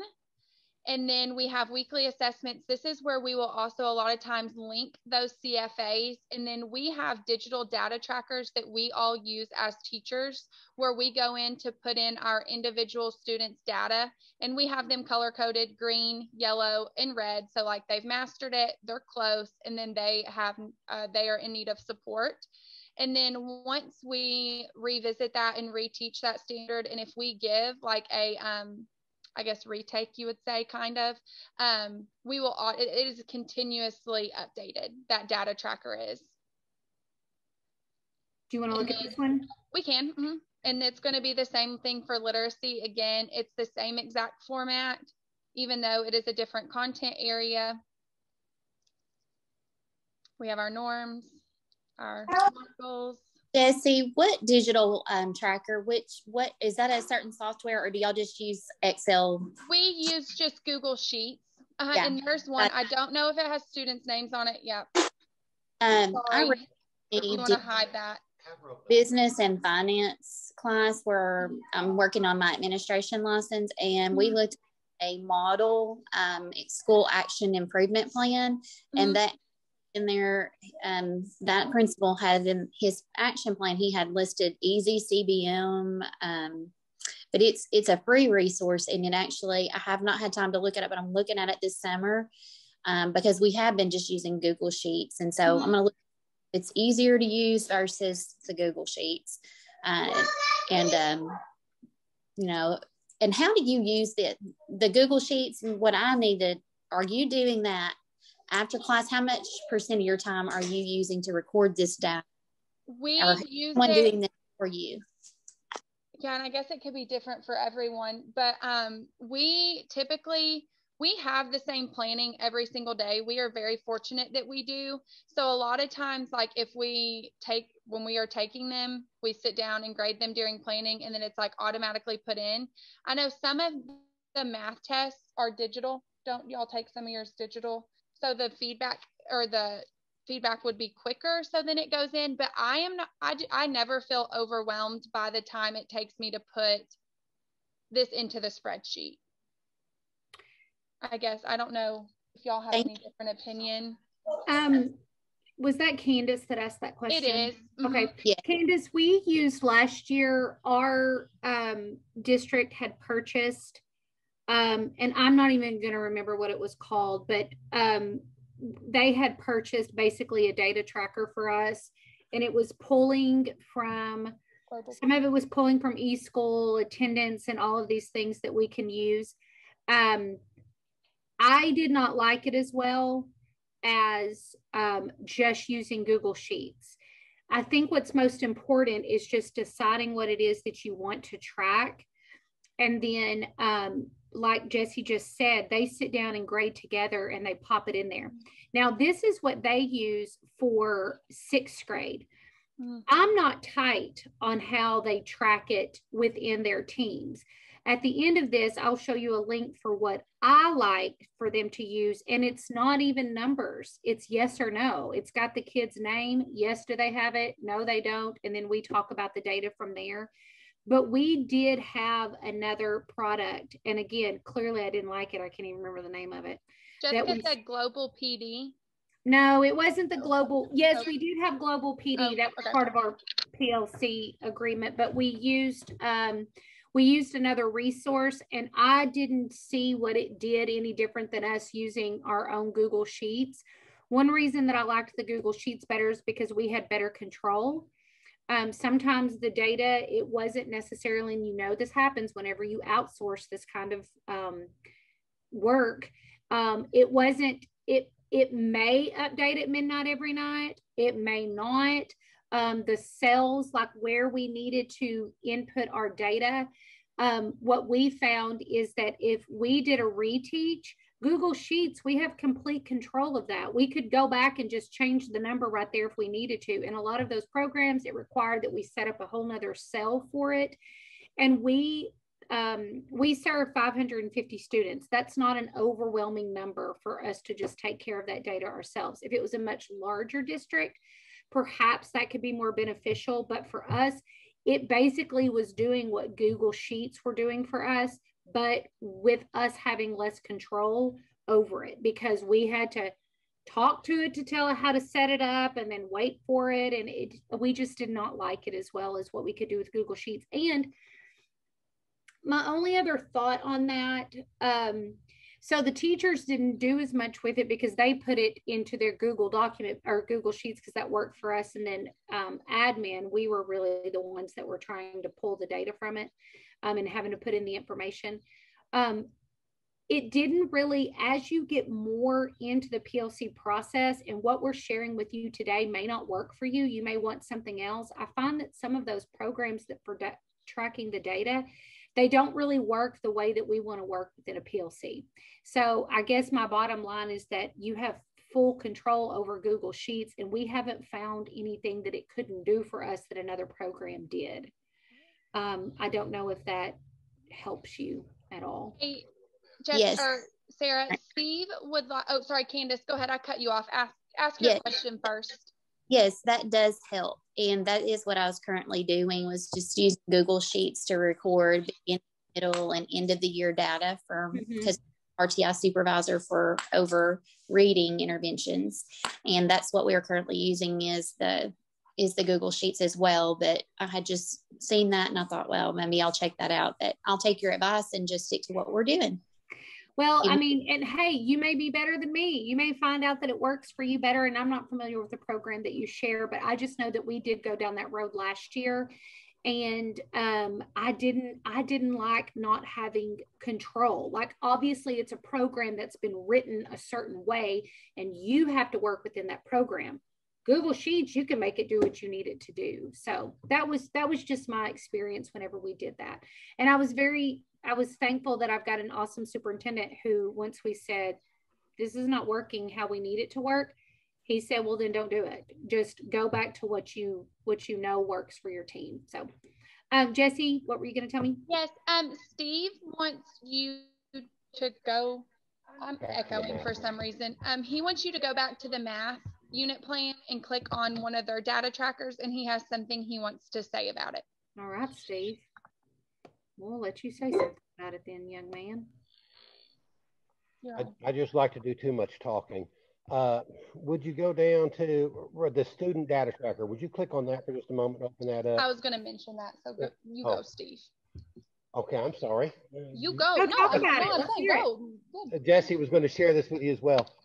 We use this to allow the students to track their own data so that they know exactly where they stand. So down at the bottom, it just, the date, the title, the goal.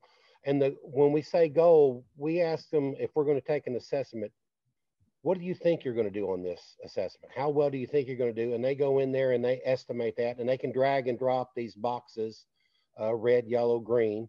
Then after we give the assessment, they go back in there, and more often than not, seems like they've done better than what they thought they were going to do. So they get to drag that box on up. So that's just a very visual way for them to see how well they've done on the different assessments, whether it's a CFA or a CSA. Ms. Stovall, if you'd close that out now and go down to the next link on that document.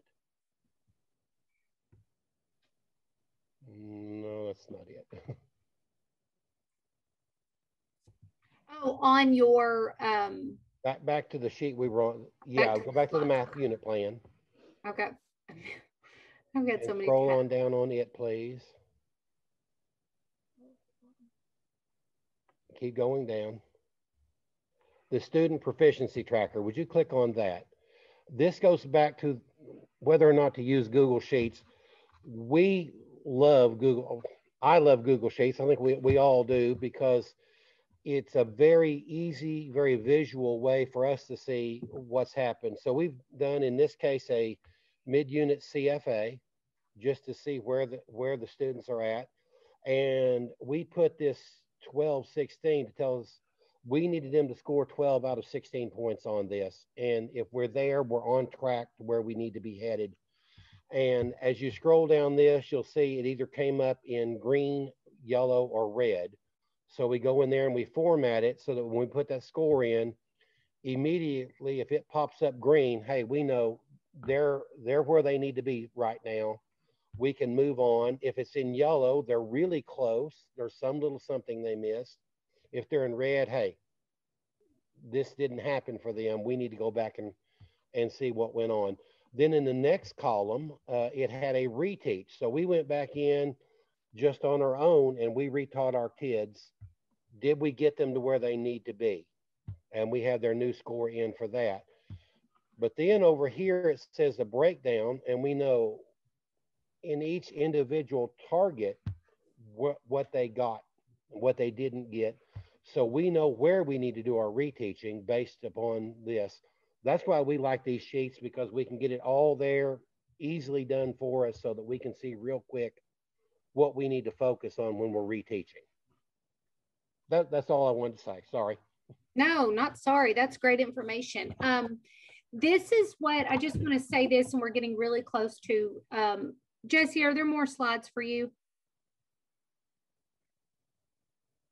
You're muted. You're muted, Jessie. I know. After over a year and a half of Zoom, we still. No, I was just going to say how we talked about how we track data and then the students track the data. This year, we also started doing like visible learning in the hallway, where we do that same bar system, like the green, yellow, red, where it is the whole grade level as a whole of where they are at mastery towards the standard as well, so that they can see how they are, not even individually, but as a whole grade level. Now I'm done. Okay, so we've got a few minutes before we're going to break for lunch, but why are we talking about student tracking when we were just talking about unit plans? Because it's in our unit plan. When we first started, it didn't seem like it went together. And that unit plan that we showed you is not what we started with. We had broader unit plans that really tackled like the questions 1 and 2, but it didn't necessarily include the 3 and the 4. So through this process, we noticed, they reflected and noticed that most of our collaborative team planning times were always focused on that 1 and 2, just getting to what we were going to teach and maybe not truly getting to that data. So that data piece became part of our unit plan. So that's why we're talking about that right here, because that unit plan is what works for us to make sure that we complete that cycle. So if you're in the middle of working on a unit plan and their planning time is from 12:05 to 2:05. So if it's 2:05 and they stop and shut down that unit plan, they know when they get back together, they pull up that unit plan exactly where they need to start. So that sort of works as our agenda as well. Now they still set an agenda for what they need to accomplish, but that's why we're talking about data tracking right here. And Shania just talked about breaking down those standards. So we're tracking that data. And if you look at that continuous cycle, we're going to go back and see what portion of the students didn't get it. And we go back to our can statements. And then that's how we're going to form our win groups, which we're going to talk about our intervention block after lunch. So I have 11 o'clock. Before we leave, are there any questions that we can answer from the group? When we come back this afternoon, we are going to dive into, I don't even remember what all we're going to dive into, but some of it will be the RTI process. But we wanted to leave a pretty good portion of the day for you guys to say, this is all great information, but this is where I need to start, or we can just have a conversation. So before we go, I'm going to stop talking. Reed, do we have anybody that have any questions for us? No. Can I add something real fast? Of course you can. Can you click on the literacy plan really quick again? Click on, I'm sorry? The literacy plan in the last slide you just had. Yeah. Let me share my screen one more time. I got out of there too soon.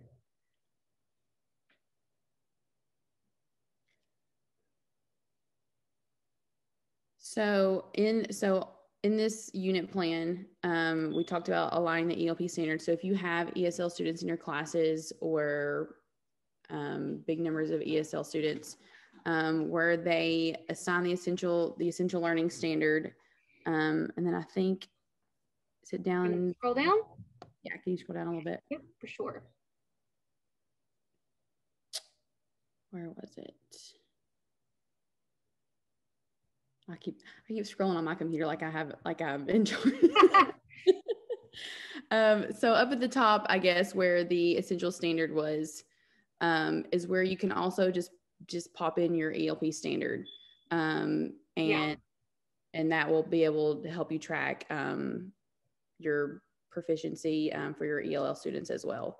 So just to add in where you can put that in if you have ESL students in your classes. That's all I had. Okay. And that's an easy thing to add to our unit. Okay, guys, thank you for spending your morning with us. We will see you back. We're going to join you. It's 11:02. Let's all be back on here at, I don't know, 12:10. Does that work? And we will get back into the rest of our day. Thank you.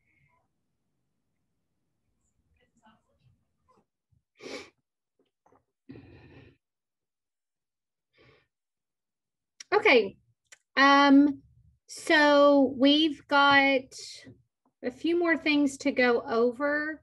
I'm thinking we may end a little bit early, but we will stay on here as long as there are questions for us to answer.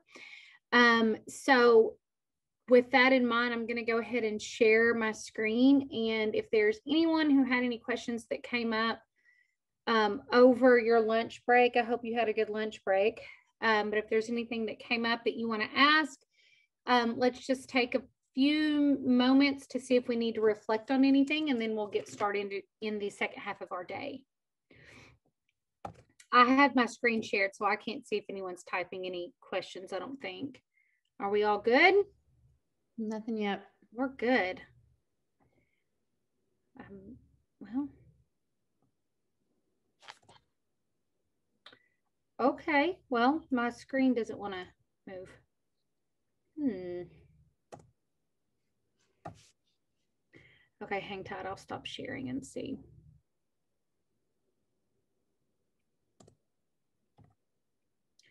Oh, goodness. Oh, there it went. There it went. Okay, so let me share again. Okay, Steve, is this you? Are you going to take it away with assessments for us?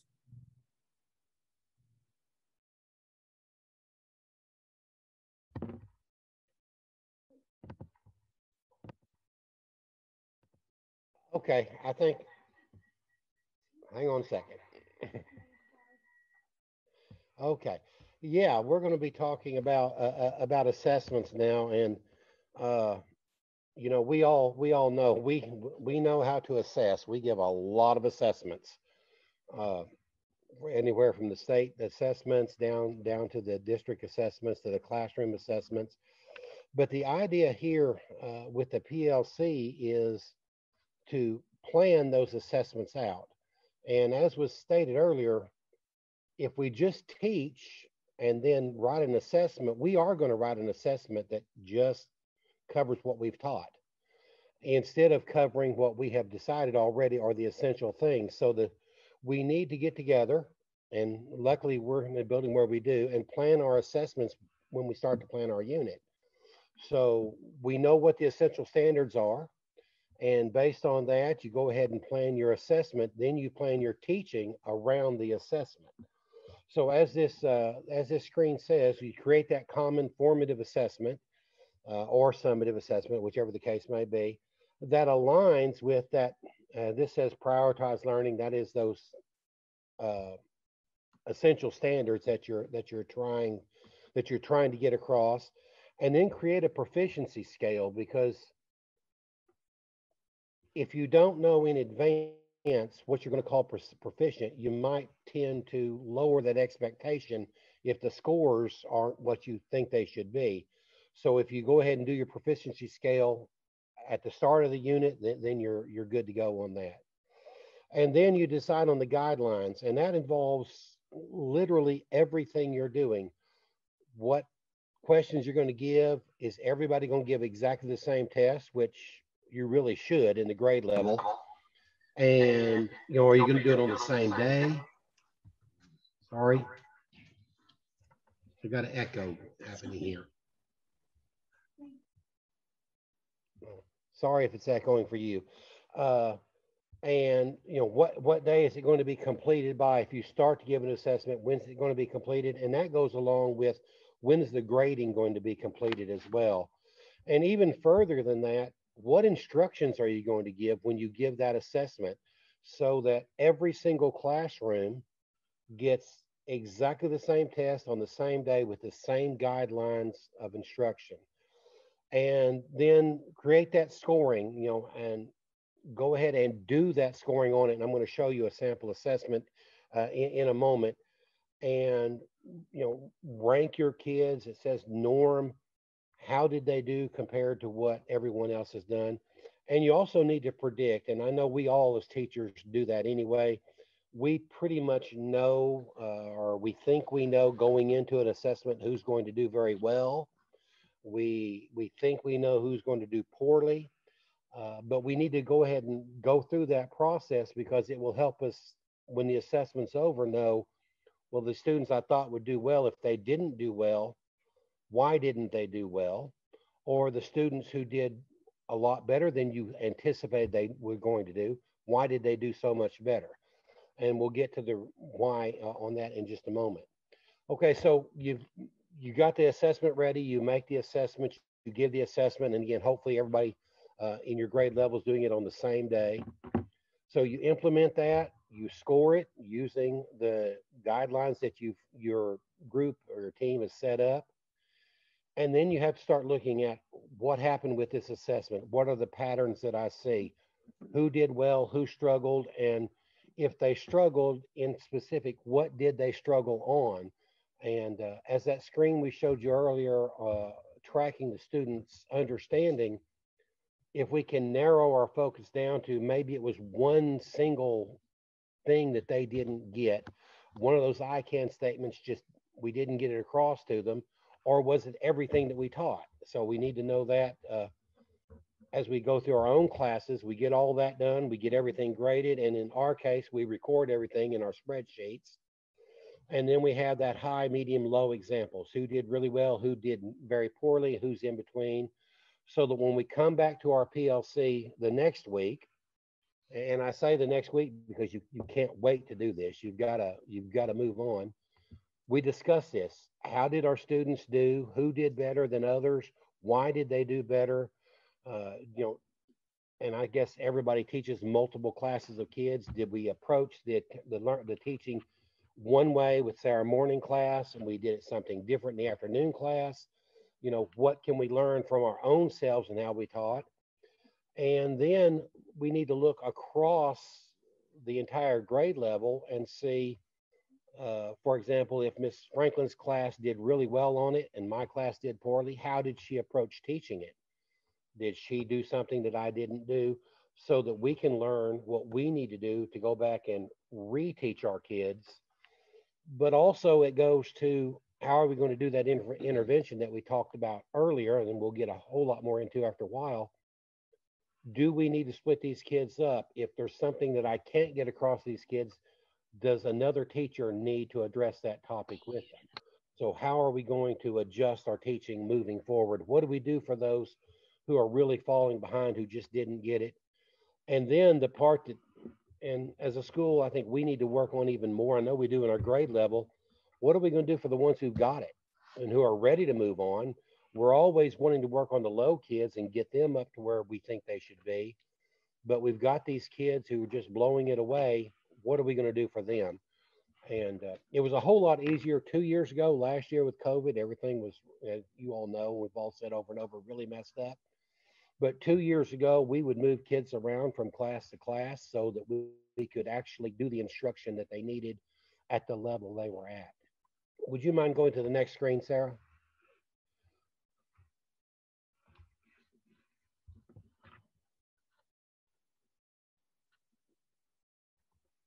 Oh, there you go. Thank you.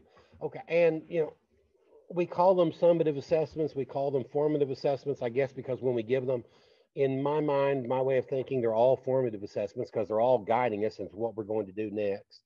But both for summative and formative, you know, assess learning. They're both used for feedback, and they're both used for future planning. Formative assessments, and I know I used to struggle with this. How much do you have to do? Well, it can be a simple question that you ask. You know, ask a child, if you're talking about the area of a rectangle, can you tell me how to find the area of a rectangle? And if they can tell you, take the length and width and multiply them together, and that gives you the area, they got it. And you've done a very quick assessment to see, are they on track with where you want to be? Or just the observation, the classwork, the homework, if you do homework, and simple, a check mark. You know, if you have a list of names you carry around with you that you walk by and see, yes, they're doing what you need them to do, give a check mark. You know they're on track for where you need to be. The thing we have to keep in mind, and you all know by now, and I know everybody here does, we're ending our ACT test after this year, but we know the state's coming up with some other form of standardized testing that we're going to end up doing. So we have to keep preparing our kids for that.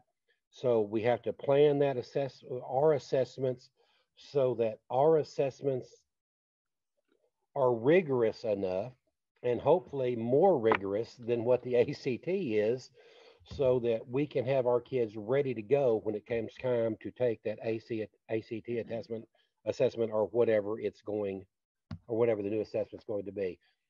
My main thing about assessments is, you know, do them at the right time. I know when I was in school, of course, that was prehistory time. When I was in school, seems like we went forever, and then all of a sudden the teacher said, tomorrow you're having a test.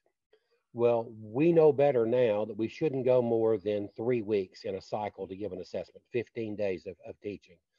And we need to limit the number of things that we want them to know on a given assessment.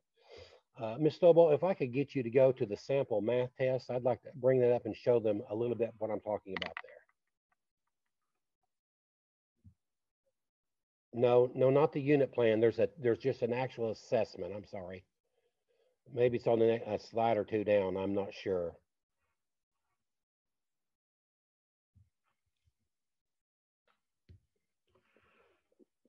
That is it.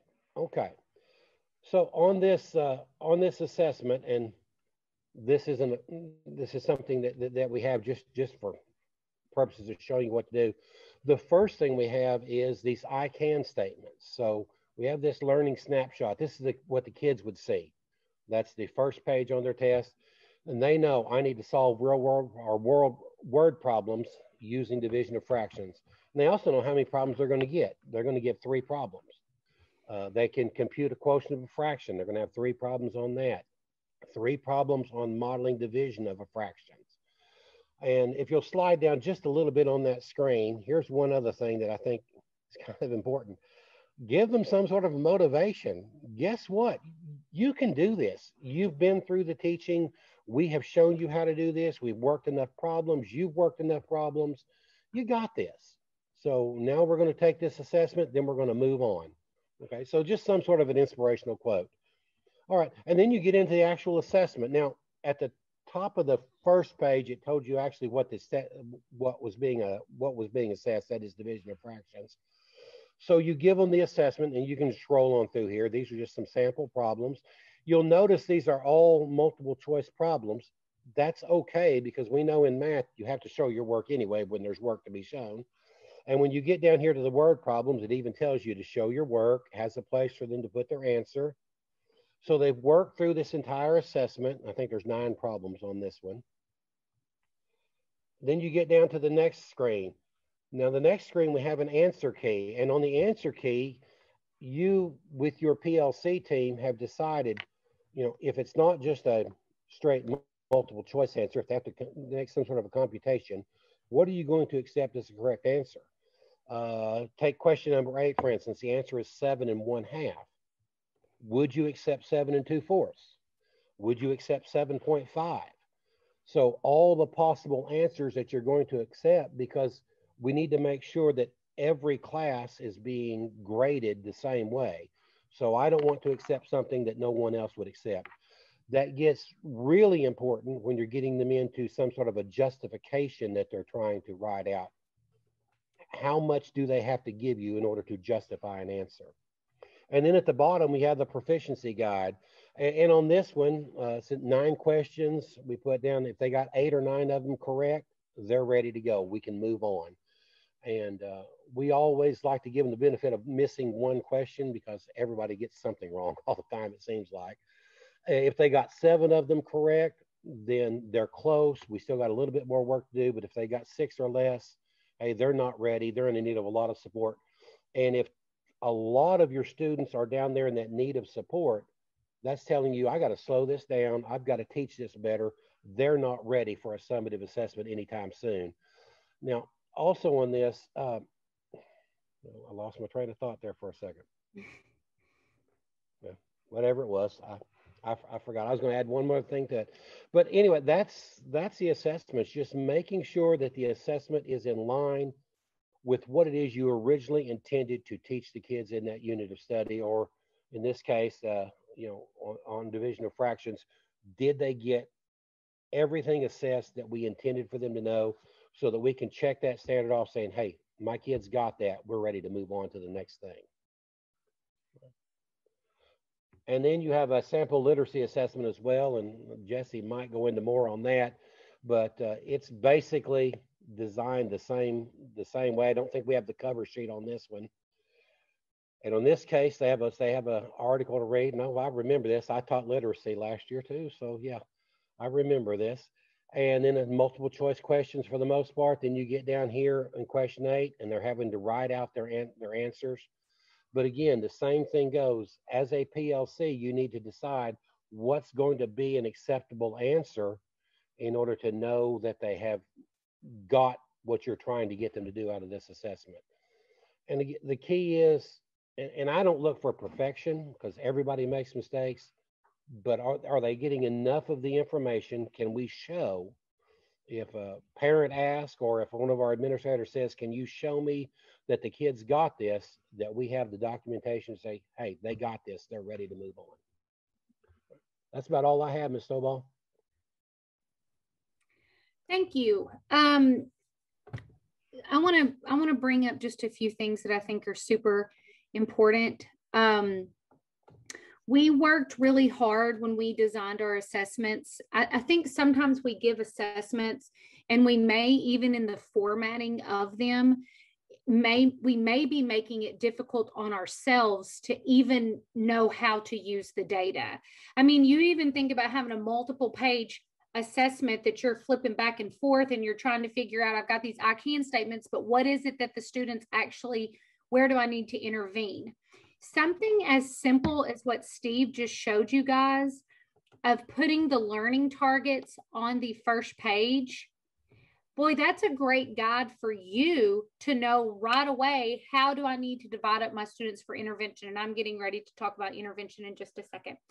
But I want to switch gears. Ms. Snowball, I do want to share one more thing. Of course. I remember what it was. See, I'm old. I forget. I lose my train of thought.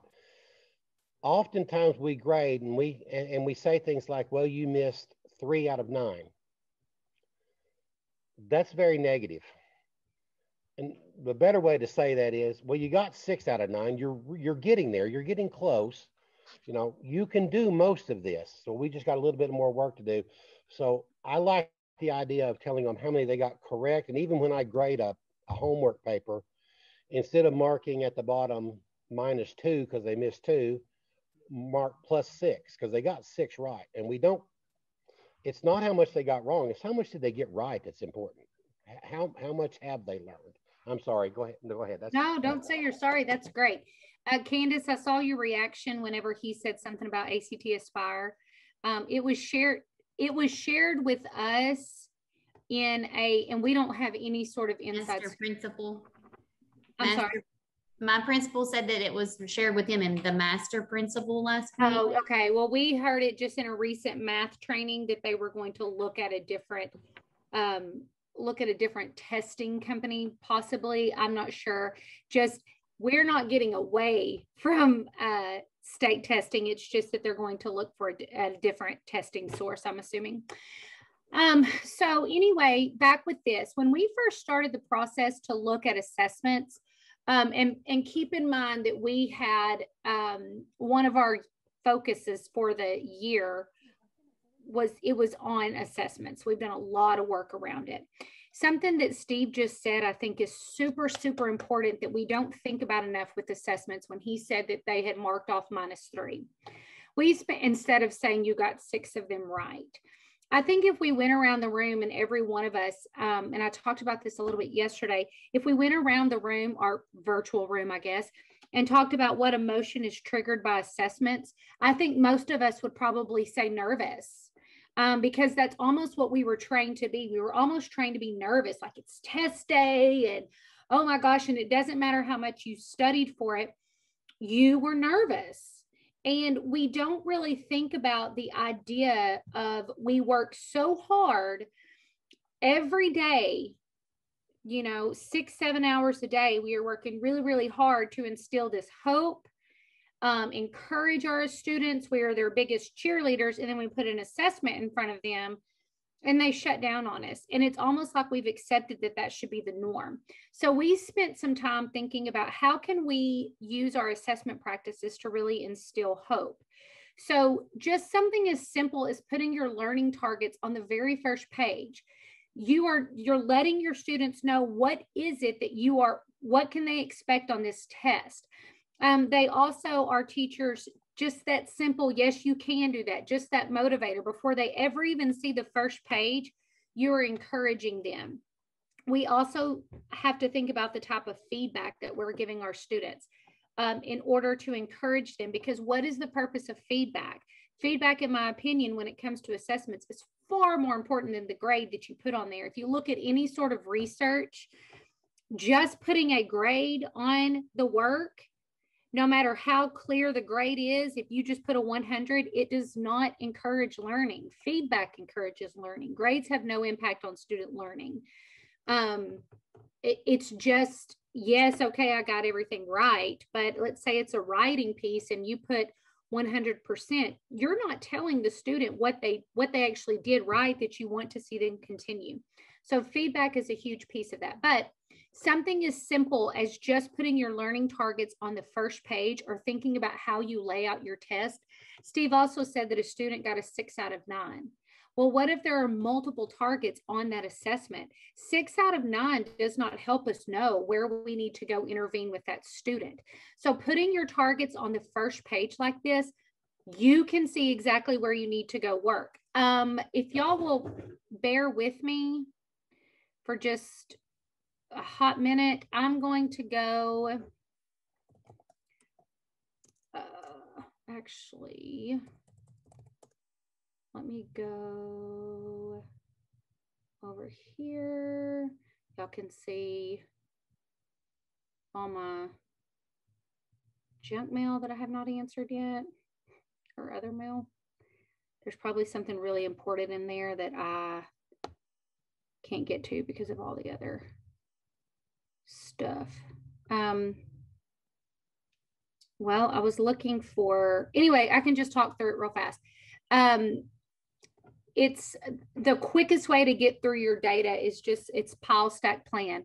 If you have an assessment, that has this right here at the top of it, and like Steve said, you can't wait several days to intervene. We have, and we're going to talk about, I'm spending a little bit more time on this because we're about to go into response to intervention next, and clearly assessments is the first step of deciding your intervention groups.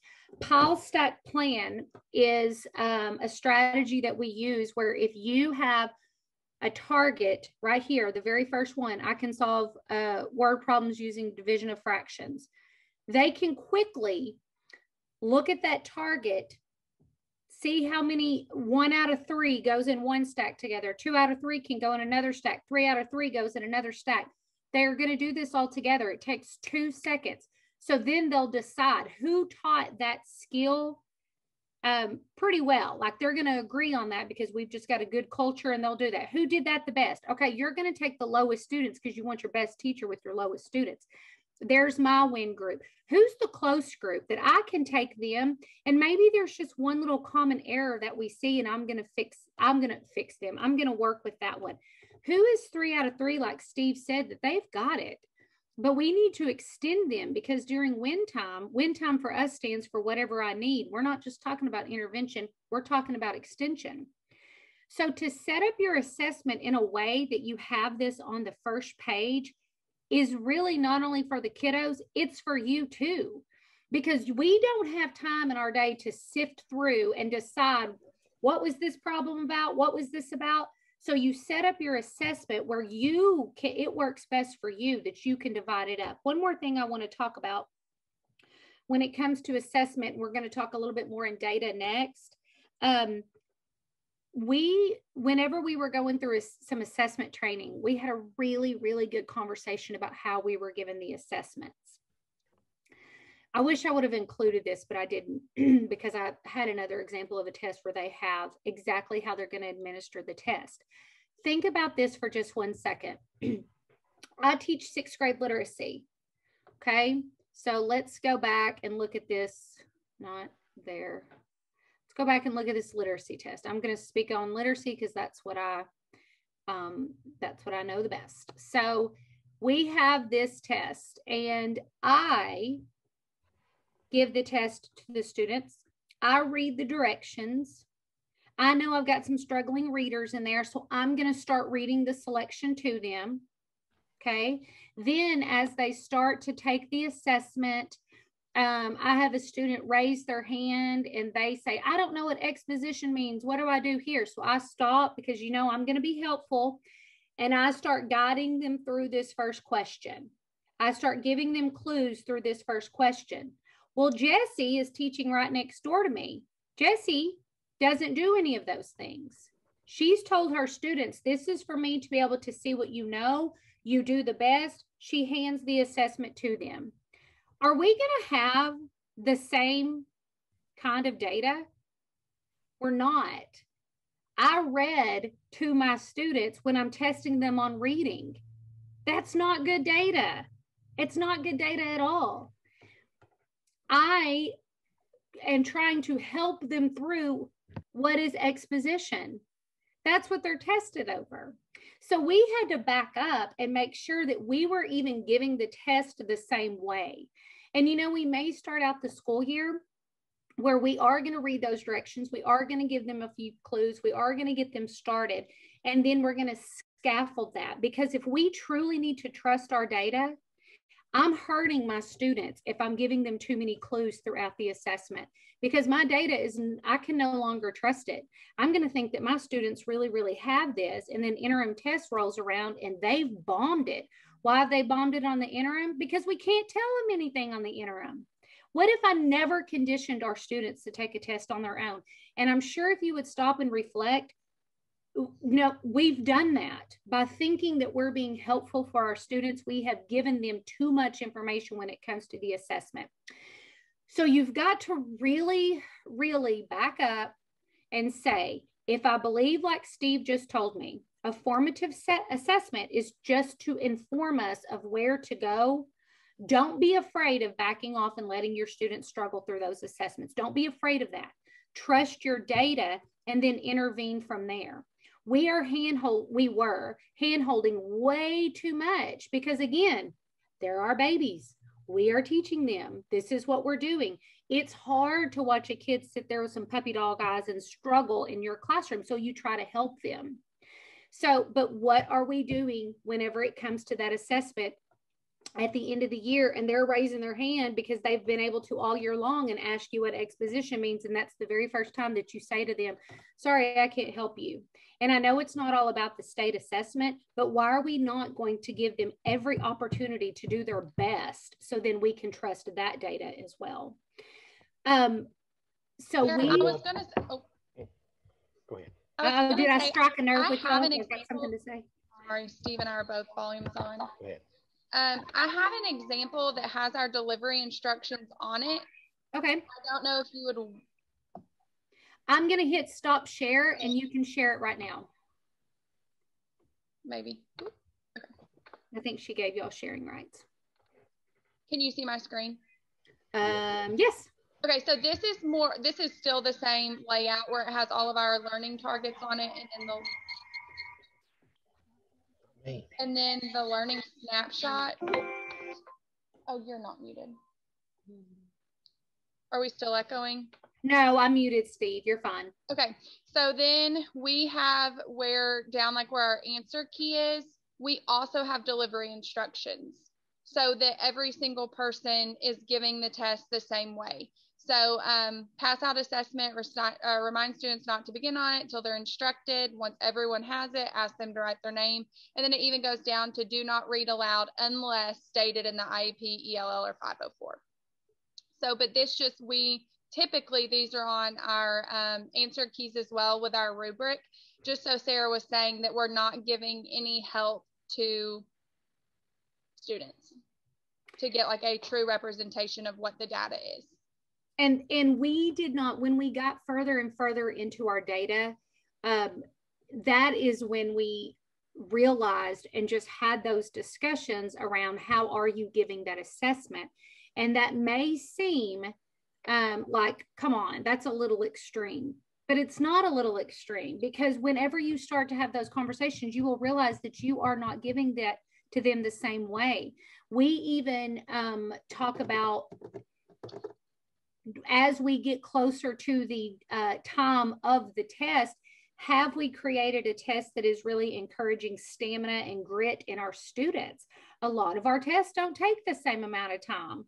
So we're giving them assessments that may take 5-10 minutes, and then they've got to sit still for an extended period of time and read multiple selections.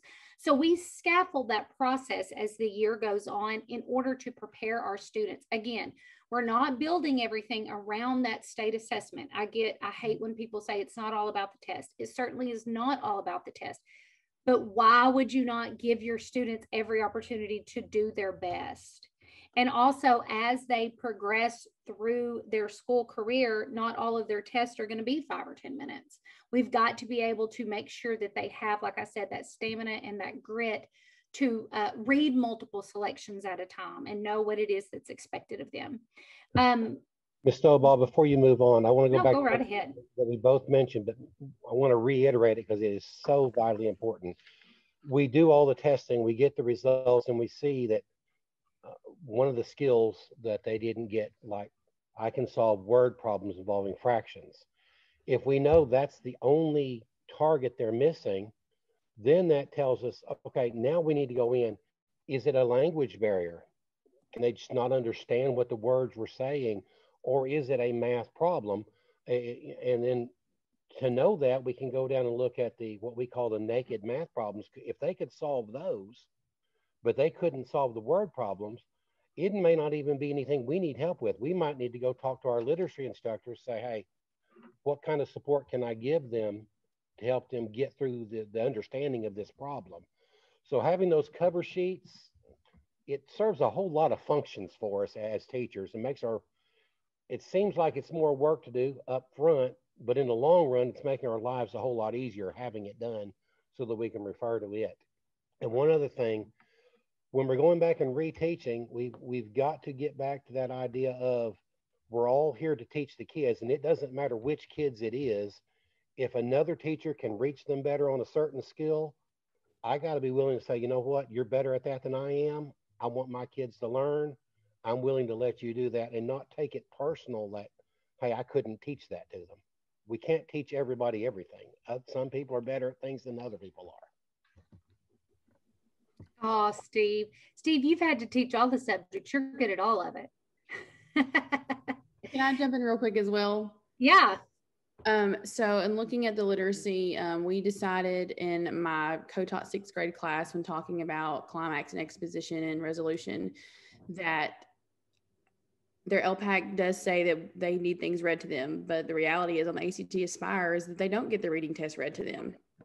And that's overwhelming and daunting because we chunk and break down and try to make it accessible to them throughout the school year when it's not made that way on the test for them.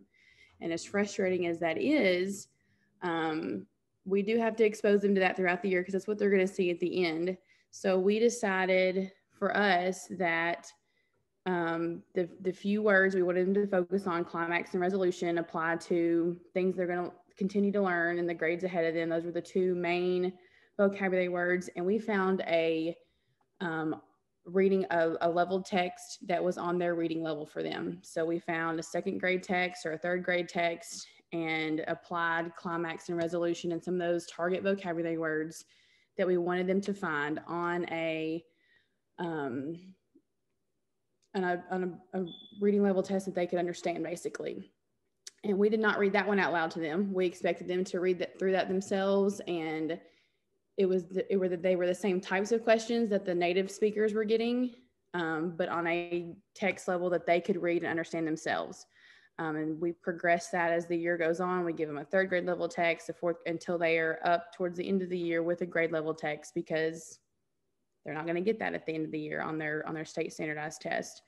But for us, we decided that it was more important for them to know the vocabulary and context of the vocabulary with a text they could understand, versus throwing them a 6th grade level text and basically watching them drown, it seemed like, because they couldn't get past the page full of words. First of all, they saw the page full of words and just immediately shut down.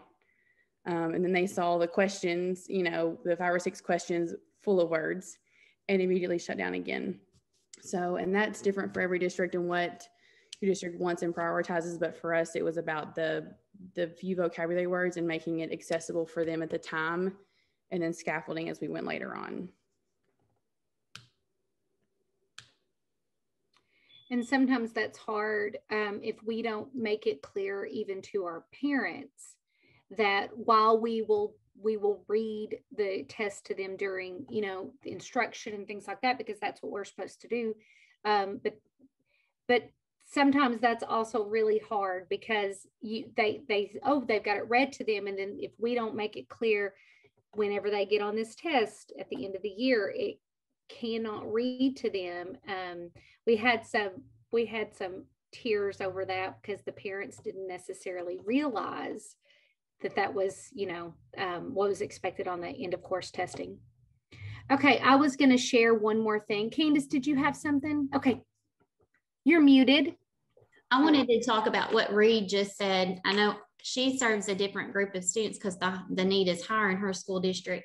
But at my school district, we serve a large population of students, a larger than some that I've looked at, students with characteristics of dyslexia. And that was part of our PLC that we've done this year was 504s, putting that read aloud feature on or accommodation on some of the students who might not need it. And that's how I realized and I learned and I grew this year as a reading specialist and dyslexia therapist is while I was identifying my students at the end of the year that were new to the district or for whatever reason had not been identified at our level yet, and that still happens at the high school level, is that their listening comprehension on their dyslexia profile, pulling those in when we're accommodating for students and looking at students who have characteristics of dyslexia and that need that test read aloud to them, looking at that and saying, if their listening comprehension was one of their weak points, is it really going to help that student? Is it going to be in their benefit to read that test aloud? Some may have excellent listening comprehension, but their decoding skills that would be a student who would need their test read aloud. So going back through those 504s is a part of what we're working on and making sure that we're not bombarding ourselves with things that we shouldn't be doing for students who really don't need that. Thank you. Yes, and a lot of our kids have come to expect things to be read to them when we're giving them assessments or we hand them something and they just kind of stare at us like, okay, are you going to start? Or are you going to go? And I mean, a lot of that is what we've done. We've conditioned them to do. I mean, we tell them we're going to read aloud, or we pull small groups and do read alouds. But chunking the text and then finding grade level texts that were appropriate for them really helped create some independence for our kids. We saw this year by getting away from the 6th grade level text and incorporating some of the lower level text in that they were successful with without us having to read to them. And they didn't know that they were 2nd grade level text or, whatever it was. But as they saw success with the grade level texts that were more appropriate for them, and then we continue to add on to that, they gained some independence away from always saying, are you going to read this to me? Or waiting for us basically to start. And that wasn't for all of our kids, but we did see some of that this year since we weren't able to mix groups with other classes and we were kind of stuck in our own class this year. Is something we really, really focused on. And we also used, instead of the paper forms, we used Google surveys, the Google surveys for our classroom-based assessments to go on there and say, instead of filling that out on a paper, we have that now digitally. We're tracking that digitally to say who is refusing accommodation so that we can clean those up. Mm-hmm. It's a good idea. I think what you just said is a lot of what we ran into, especially when we are accepting and reviewing 504s and IEPs from a previous school. And it's so important. And this year, at the end of the year, our 504 and IEP meetings took a lot longer than they usually do.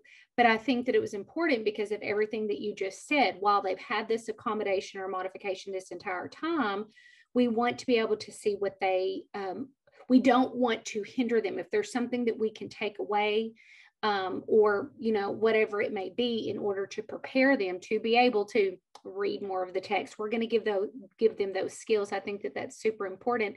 But that's just a good time because you've got your parents and a captive audience with you to really explain that. And we all know if you're a good teacher and it's not on there, you're still going to do what a student needs. And then if you have to get back together and say, all right, we jumped the gun on this. They do need this a little bit longer and we're going to put it back on their plan. Let's do that. And then let's try it again. I think that that's important. And I think that you should do that. But sometimes we go through the motions of the plan and we don't really stop and look at the data that we've collected to see what is that student capable of doing, and what they needed in first grade may not be what they still need with us here in fifth grade. So thank you. Those are excellent points. One more thing on assessments before we move over and I talk about RTI.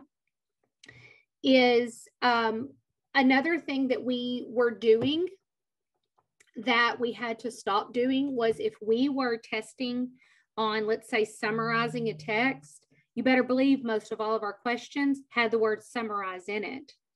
Well, if you've ever looked at any of the released items, or if you've ever, reviewed anything, how often did the ACT Aspire actually put the word summarize in there if that was the skill or the standard? They don't. And so our students would sometimes come up to a question and go, I don't know what they're wanting me to do. Or we would even review a question after an interim and go, what was it that they were testing on this one? Oh, okay, now I see it. So we were also making our questions we're spoon feeding them a little bit too much. If it was a standard on inference, our question had the word inference in it. If it was a standard on summarizing, it had it in there. If it was about the theme, it said theme. So I encourage you, when you review your assessments, to go back and look at different ways to word that. So this question right here, which of the following statements best describe the main idea of the text?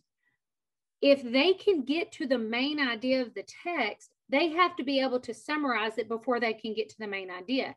We don't have to say summarize the text for them to summarize the text. So does that make sense? So look at how you're wording your questions and see, push your students to that higher level so they know when I see a question like this, I've got to be able to summarize it if I'm going to determine that the main idea is that money doesn't buy happiness. They cannot come to that conclusion unless they know how to summarize.